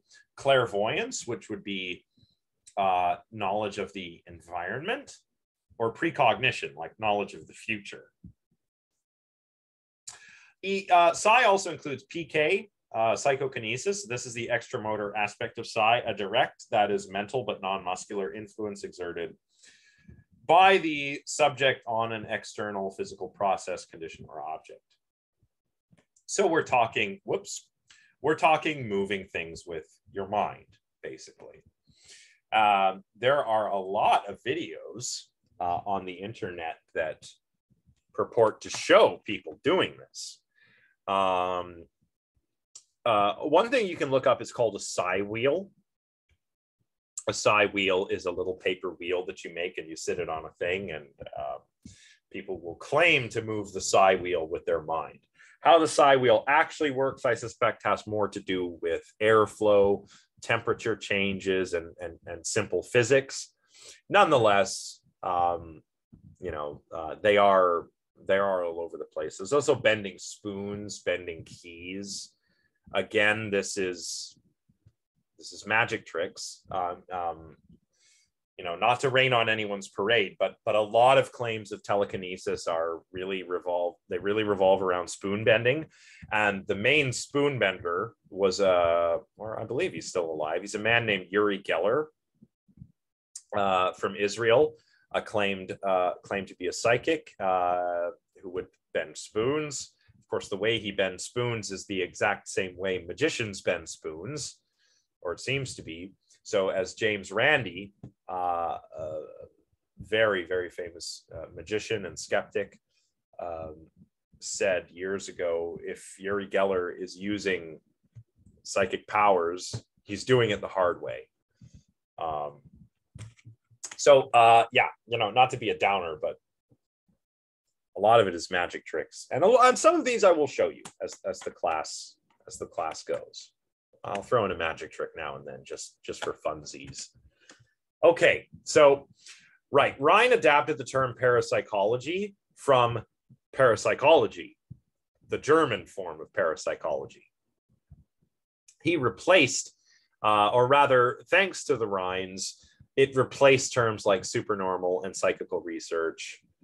And one thing that Rhine did that was a lot different from the psychical researchers is that Rhine emphasized controlled experiments using ordinary people. Psychical researchers would you know, find somebody like, and we'll talk about this in our lecture on ESP and PK. You know, they would find somebody who claimed to be a clairvoyant or a medium, who claimed to have special powers, and then they'd evaluate them. Rhine didn't do that. Rhine just looked at normal people, just random experimental participants. Come on in and do some experiments, and we're going to see if we can find some psychic powers, right? He also avoided a lot of paranormal phenomena. He didn't want to have anything to do with stuff like haunted houses, ghosts, or life after death. This was another way he departed from the spiritualists and the psychical researchers. The psychical researchers, thanks to the spiritualist movement, were very interested in the possibility of life after death. And so they would have spirit mediums hold seances to try and make contact with these spirits. Rhine said, no, this is silly. We need to look and see what regular people are doing, because there's such a worry of fraud. And there were and are frauds out there doing the spirit medium stuff. So in the late 1920s, Joseph and Louisa Rhine began working at Duke University, where they started the parapsychology lab, and they tried to make it into an experimental science, a proper experimental science. And usually they would use Zener cards. These are Zener cards. They're named after Dr. Zener, who invented them. And basically you have a deck of Zener cards and you use them for guessing. You'll have 5 different symbols. You have the square, the circle, the cross, the star, and the wavy lines. Often they're also different colors. This is just a crappy stock photo, as you can see, so they're not colored. But we have a deck of Zener cards. The deck contains 25 cards, and we have 5 symbols, so we have 5 occurrences of each symbol in a given deck. And we can use these in experiments on telepathy, clairvoyance, and precognition. For telepathy, for example, what the Rhines would do is have a sender draw the card. Maybe it has the square on it, and now I have to look at the card and concentrate on the square, and I have to send that to you. And then you have to guess which is, the receiver has to guess which card I sent. And because there's 25 cards, 5 symbols repeat 5 times, you have a 1 in 5 chance of getting that card, guessing the right symbol. If you're doing clairvoyance, maybe what they'll do is shuffle the deck and then you have to use your powers to tell where in the deck the target card is. Like, oh, there's a target the circle is 3 cards from the top, you know, something like that. Precognition, similarly, you might be having the cards dealt and you've got to predict which will be dealt next, right? Or something like that. So we can use these, and because we know the chance hit rate, 1 in 5, we can very easily see if there's a hit rate greater than 5. And in extrasensory perception, the Rhines collected data on over 90,000 guesses. The average number of hits per run of 25 cards was 7.1. And the chance, remember, is 5. Now, with a data set this size, that actually is significant. That is greater than, that is bigger than what you'd expect than if people were just getting the correct guesses, you know, due to chance. So the scientific community began to take an interest in ESP. Now, this is another thing about science. It uses math. When we do experiments in psychology and, well, heck, even parapsychology here, we're often trying to test hypotheses. That's not what was happening here. Rather, we were measuring hit rates. But in either case, if you can show that the result you got was statistically significant, that basically means it's not due to chance. So it means that you got the result you did as a result of your experimental manipulation, you know, your different conditions or whatever, rather than it just happened to go that way. Same here. A hit rate of 7.1, given that there were that many guesses, is pretty significant. That's big. So the scientific community got interested. But here's the problem. That hit rate could still have been due to chance. How do we know? Well, other researchers failed to replicate this. They collected a lot of guesses and they just didn't get the hit rate that the Rhines got. The Rhines seem to be pretty good researchers. There was never any whiff of fraud, at least not on their part, in the course of their research. So it could just be that they got the 7.1 hit rate due to chance. And if it's really not due to chance, then if someone else collects a similar number of guesses, they should get a similar hit rate or even a greater hit rate. But that didn't happen. So that suggests that in this series of guesses, it just happened that that's the way the numbers went. There were also criticisms of his research methodologies offered. The methodological criticisms were the most problematic. So we're talking about things like sensory leakage and, you know, designing the experiments in a way that people can kind of see through what's going on, or maybe like hack the experiment or cheat. So one example would be like if we were doing Zener cards and I hold the card here, I'm like, okay, what card am I thinking of? And you go, it's a square. But it's not because you have magic powers. It's because you see the reflection in my glasses, right? So stuff like this is stuff that they didn't watch out for, that proved problematic for Joseph Banks and Louisa Rhine. But nonetheless, they established the basic procedures that parapsychologists would use from that time through the 1970s. They would use the ESP cards. That's how they would investigate telepathy, clairvoyance, and precognition. And Rhine, or the Rhines, I should say, were also the first to study psychokinesis. What they did for this was have the participants try and influence the outcomes of dice throws. So the idea is you throw the die, and I guess I'm trying to make the die land on a specific number using my mind, right? So they tried to do that as well. Now, you can still check out some of this research after class, and I'll probably share this on the Discord server. After class, click this link here, and you can go see some parapsychologists at the Rhine Research Center. This is the successor to their lab at Duke University, but it's no longer affiliated with Duke University, and they use the Zener cards to test telepathy. I ask here, are you surprised by the results? Why or why not? Well, think about it. Once you see it, I mean, it's really, I don't want to give the whole video away, but it's really not. It's really exactly what you'd expect if you were a skeptic. Try a couple card guesses. None of them are correct. And they just continue being parapsychologists. So, you know, you tell me what you think on the Discord server after you go and watch that video. Now, towards the 1970s, it started to become clear that the Rhine's early successes were difficult to replicate, right? Some cases of outright fraud even occurred, as in the work of Soule. Soule was a chemist, I believe, who took an interest in trying to replicate some of these studies. And he's really sneaky the way he went about this.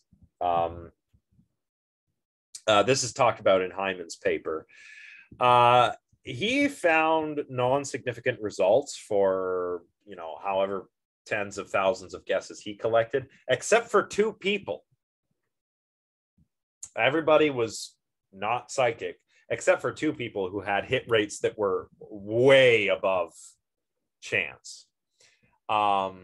And there was another thinker who had set out to try and vindicate Soule's work. I can't remember her name. It always escapes me, but it is in Hyman's paper, who set out to go, no, Soule didn't mess anything up with these 2 people. And she found that he had actually been leaving blank spaces where he could go back and insert hits where there weren't any. So it turned out that Soule was sharing fraudulent data when it came to his two purported psychics.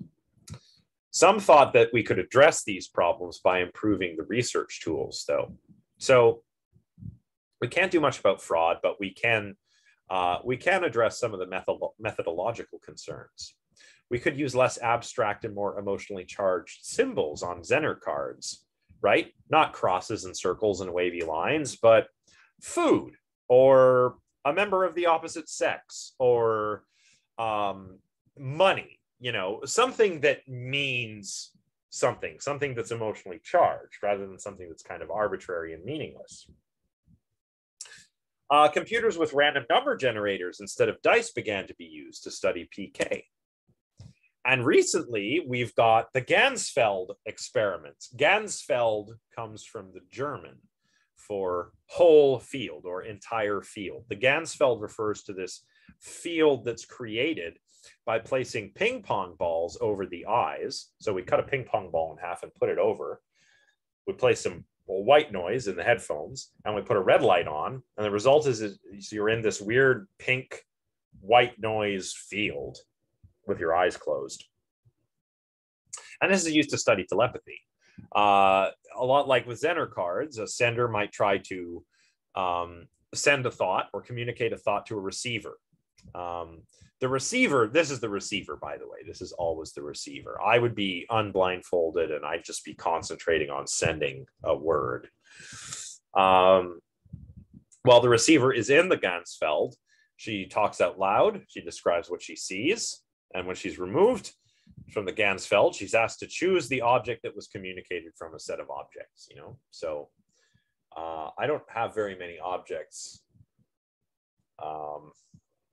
It's a good object. Maybe I have a piggy bank, you know, piggy bank, tiny piano, sparkling water. So there's a predetermined set. And, you know, I don't know what they are as the receiver. I don't know what they are, but the sender knows all 3. But the sender says, oh, I'm only going to send tiny piano. And then the receiver sees the 3 objects and has to pick.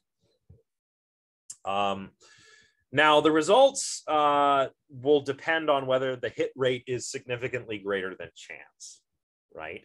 And sometimes we even incorporate computers. So rather than having physical objects present, maybe a computer will have a list of objects and it will choose what the sender has to try and communicate. For example, that's called an auto Ganzfeld experiment. And again, these are all aimed at improving methodology. Now, parapsychologists will say that the hit rates are often above chance in experiments like this, in auto Ganzfeld or using the Zener cards, and that this serves as evidence for psi phenomena. But skeptics are, of course, skeptical. Skeptics doubt this. Skeptics argue that meta-analyses reveal that hit rates are, in fact, not as high, or at least not significantly above chance, as many parapsychologists claim. A meta-analysis, by the way, is a way of retrospectively looking at the results of many, many different studies altogether. You try to get rid of all the little differences between the studies and try to see what all of their results together mean. And when we do these meta-analyses, often we find that the hit rates are not significantly above chance. And we also find very small or non-existent effect sizes. So that should cause us to ask, is there even effect at all? It could just be an artifact in the data, right? And most importantly, even some of the initially impressive results, like those of the Rhines, we just can't replicate them. And that's important, right? Even if you go like, oh, maybe you got like a hit rate of 10.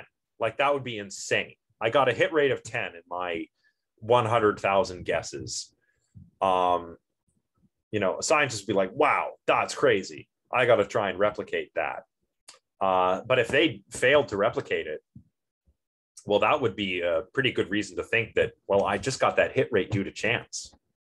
I know that your chances of that are rare, but it was still due to chance, right? And that's why replicability is so important. Now, yes, I know maybe there are some psychology people in the class who are like, hang on, Josh, isn't there a replication crisis in psychology right now? Yeah, but that's mostly to do with psychology journals, right? Psychology journals want to publish new stuff, right? So a lot of times, if you do a replication of a famous study, you might do it as a class project or as an undergrad thesis. You don't do it as an actual paper because it doesn't get published. Because number one, if you replicate it, a lot of these journals have this like, oh, big deal, we knew that was true anyway. Or you fail to replicate it. Oh, well, you got a null result. We can't publish that. So it's like, you're damned if you do, damned if you don't. Now it's getting a little bit better. There are journals specifically for replicating studies. And we are finding that some really important findings in psychology are going unreplicated, which is good. That's good. That's how science works. But same thing here. If there is a real effect, we should be able to replicate it. And replication in parapsychology seems to be quite elusive. And that is one reason why I am skeptical of the claims of parapsychology. So there are even psychologists.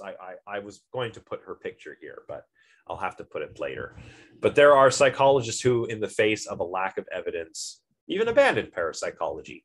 And some of the chapters that we'll be reading in this class are from such a parapsychologist. She's Susan Blackmore.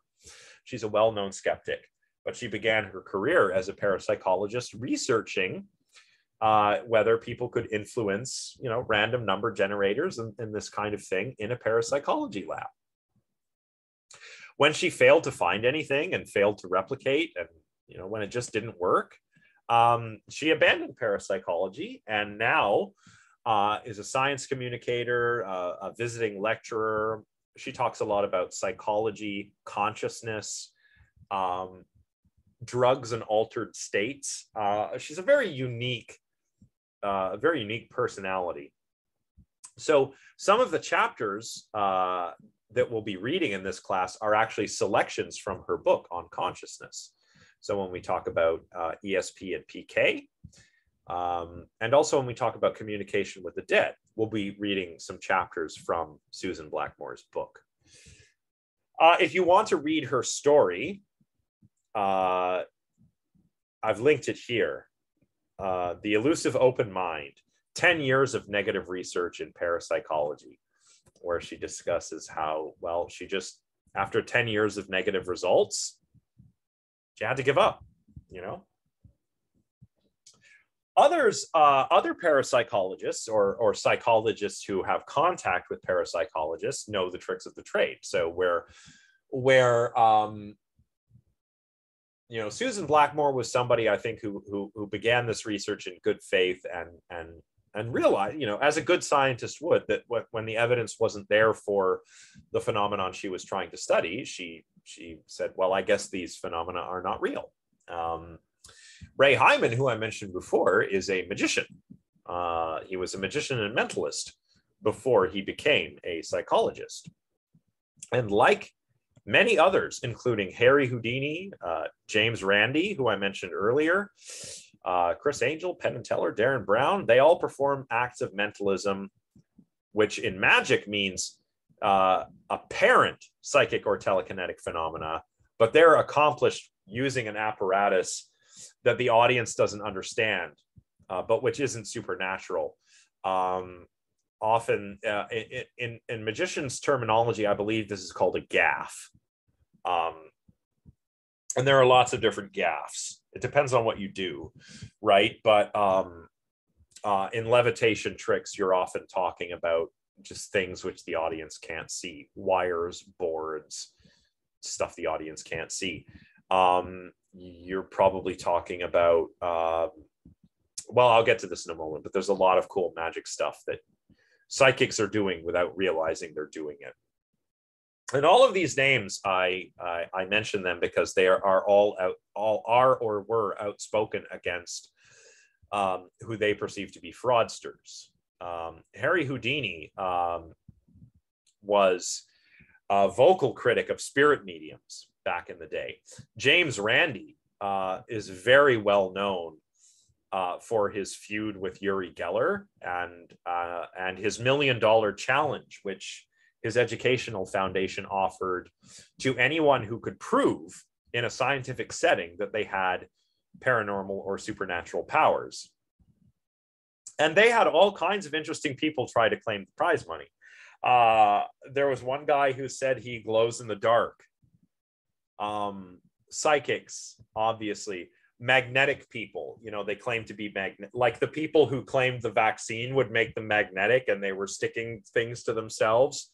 So before the COVID vaccine magnetic thing, there was just this idea that some people were magnetic, and I guess some people thought they were magnetic and had, you know, magnetic powers. I don't know. Chris Angel, he's kind of a, I don't know. He's kind of like, you know, he's kind of a douche, but he is also a skeptic. I don't know. Why do I say that? He's too. So on his old show Mind Freak, and this is completely personal tangent, he would do stage magic and pass it off as close-up magic. Like David Blaine, when he did his street magic special back in the early 2000s, he was actually doing really good card manipulation, really good mechanics, you know. That takes skill, and there's no big crazy apparatus. Chris Angel is doing what he does on the Las Vegas stage, but filming it outside and making it seem like he's out in the wild. And I just, it breaks the immersion for me, you know. Anyway. Penn and Teller, awesome. They're great because they do acts of mentalism and magic, and then they tell you how they do their tricks. So that's fun. And Darren Brown from the UK, very famous mentalist who has spent a lot of time critically examining the claims of mediums and psychics and so forth, and kind of showing how the tricks are done, right? So very good. These magicians have been the most ardent critics of paranormal research. So if you want later, you can check out James Randi here on a quick video, bending a spoon without using any kind of paranormal ability. He basically uses a technique called ratcheting. And this just involves bending the spoon or the key covertly. You also just use good old-fashioned visual illusions, right? Like, you know, the illusion where if you wobble a pencil in front, it looks like it's wiggly and bendy.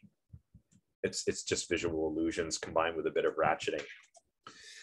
But there are also many different techniques that magicians use that psychics, whether they are aware or not, also use, like cold reading. Cold reading is when during a reading, the reader, whether they're a mentalist or a psychic, will sort of go fishing for information in such a way that it makes it seem like they knew the information psychically, when really the person who's being read offered that information to them, right?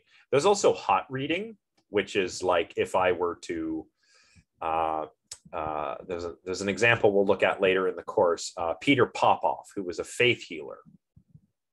Now, Peter Popoff would pick people out of the audience, and he would say, you know, oh, it's your arthritis, for example. And the person really would have arthritis, and he would do his laying on of hands and the whole faith healing thing. But it was weird how he seemed to pick out, oh, your name is Anna and you have arthritis. And the person in the audience is like, oh, yeah, yeah. How'd you know? You know, they think it's the Holy Spirit, right? Before these shows, the guests fill out prayer cards. You know, why are you here? What are you praying for? What do you want to be healed? Right? These are handed in. James Randi, the magician before, what does he do? He brings a radio receiver to one of Popoff's programs.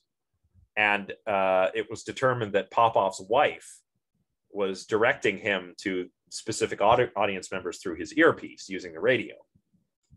So they'd say, oh, you need to find this woman. Her name is this, and she has this. And it would appear that, you know, he was getting divine revelation, but really it was just from his wife reading these prayer cards. That's hot reading. So hot reading is when you're like actively going in and grabbing the information. Cold reading is when I get you to offer it up without realizing. Misdirection is also a big one, more for magicians and mentalists, but misdirection relies on basic facts about human perception, like change blindness and inattentional blindness. And oftentimes, you know, magicians and psychics are accomplishing their effects right under your nose. They are just skillfully getting you to look elsewhere when the magic happens, as it were. And forced choices. There are forced choices that mentalists and magicians can use to make it look as though they are using some kind of magic powers, right? So those are some of the tricks of the trade. So here we are. Let's see, how are we doing for time? Oh, wow. It's been a while. Geez, I can really get talking when I want to. So yes, this is a summary for today of what we've discussed. So you should have a basic understanding of the kinds of things that would count as paranormal if they were real. And if you prefer to remain agnostic about whether some of these things are real or not, fine, right? Like I am trying to teach you to be critical and skeptical in this class. I'm not going to just tell you, don't believe in anything. Believe what you want. But you should have good reasons for believing what you believe. And part of the way that you can find those good reasons for your beliefs, to underwrite your beliefs, is by asking questions and applying doubt. So that's why I encourage that approach. But these things, if they were shown to exist, would certainly count as paranormal, psychic phenomena, right? That's initially what the paranormal referred to. But after, after the work of the Rhines and a lot of popular literature, it expanded to include ghosts, hauntings, aliens and UFOs, cryptids like Bigfoot, the Bermuda Triangle, right? All kinds of things. And you should have a sort of rough idea of how parapsychology emerged and began to decline. I think we have a better idea of how it emerged. We'll see more about how it began to decline in a few weeks after we've talked about the uncanny. But in any case, we've seen today that it began as an attempt to establish a new branch of experimental psychology, which is a laudable effort. And initially, it tried to be as scientific as possible. It eschewed the study of ghosts, life after death, hauntings, and other supernatural phenomena, and focused solely on psi or psychical phenomena, right? Now, did it work? Not really. And the main problem is due to replication. There are some notable cases of fraud, absolutely. But most of the problems parapsychology suffered from toward the end of its heyday, I would say, were methodological or to do with replication. Now, a lot of scientists, social scientists or natural scientists, are very skeptical about the purported findings of parapsychology. A lot of scientists adopt a view that aligns either with metaphysical or methodological naturalism. If not one, then certainly the other. Even those who aren't metaphysical naturalists, like, what's a good example? Like the papal astronomer, right? The Vatican has an astronomer, like that, like where the Pope lives, the Catholics. They pay an astronomer. He's their guy. And he, he observes the sky. He does astronomy. He notes like, oh, when this new moon begins at exactly this time. So there's Easter, and they also have these astronomers for religions that have lunar calendars, like in Judaism and Islam. So now they're naturalists, but they're methodological naturalists. The guy at the Vatican, he's Catholic. He believes in God and everything and does all the stuff he's supposed to do, goes to mass, but he's just a methodological naturalist. So some are just that, and some are full-on metaphysical naturalists. It's all good, but that's just where most scientists probably sit. And as we get further into the course, we'll see that parapsychology wants to be a science, but it doesn't want to be naturalistic. And that's a problem, because science is about the natural world, right? Now, I think parapsychology ought to be replaced by abnormal psychology, which does not abandon the principles of naturalism that were abandoned by some parapsychologists. And we'll learn more about that later. So for next time, before we dive deeper into parapsychology by looking at ESP and PK, let's talk about the uncanny. It's going to be fun. Uncanny situations or persons or events could be described as weird, eerie, creepy, or frightening. These are often the ways we might describe an encounter with the paranormal. If you have an experience of alien abduction or an encounter with a ghost, even if there's a natural explanation for it, and there are, as we will see as we make our way through this class, you'll still probably find it quite frightening and creepy and weird, or any number of other things, right? So let's learn about the uncanny to get a sense of the emotional responses we have towards the kinds of things that might be considered paranormal, and animacy and mentation, which I will show you as we proceed are huge factors in anomalous or paranormal experiences. My computer's shaking.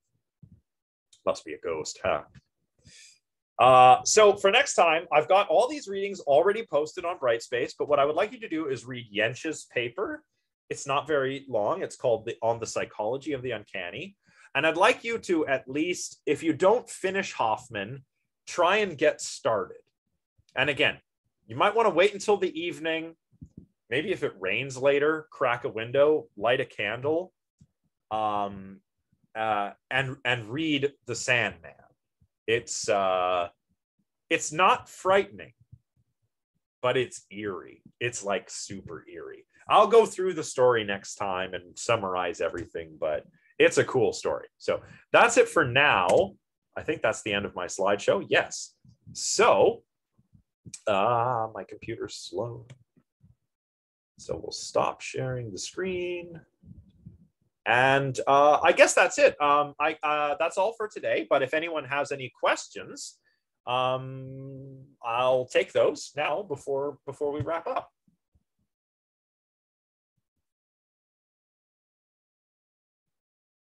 Okay. Oh, looks like everybody's good question-wise. All right, everybody. Thanks a lot. This was. Oh, you have a question? Go ahead. Yeah, sorry, really quickly. By the way, it was really nice to meet everybody today. For the quizzes, I was just wondering, are they going to be just based off of the week that we learned the material for? So, yeah. Yes. I think that what I will do is have each quiz will be just on everything before, and then the next quiz will be on everything before that quiz up to the previous quiz. And again, it's not going to be super difficult. It's just to sort of like keep key terms and concepts in mind. So. Okay, great. Yeah. Thank you. Yeah, no problem. Okay, so Jenna, I'll talk to you in a second after class. Rebecca, simulation theory. Well, I'll just say I don't think we live in a simulation. But also, in a way, your brain is also kind of like a reality simulator in your skull, right? So, but that's not simulation theory. Yeah. So I'd say I'm suspicious of simulation theory, and the quiz is going to be from both. So lecture slides and readings. So. Definitely, and anything could be fair game. Readings, anything like that. So, okay, all right. Thanks, everybody. I'll see you all on Thursday. Bye.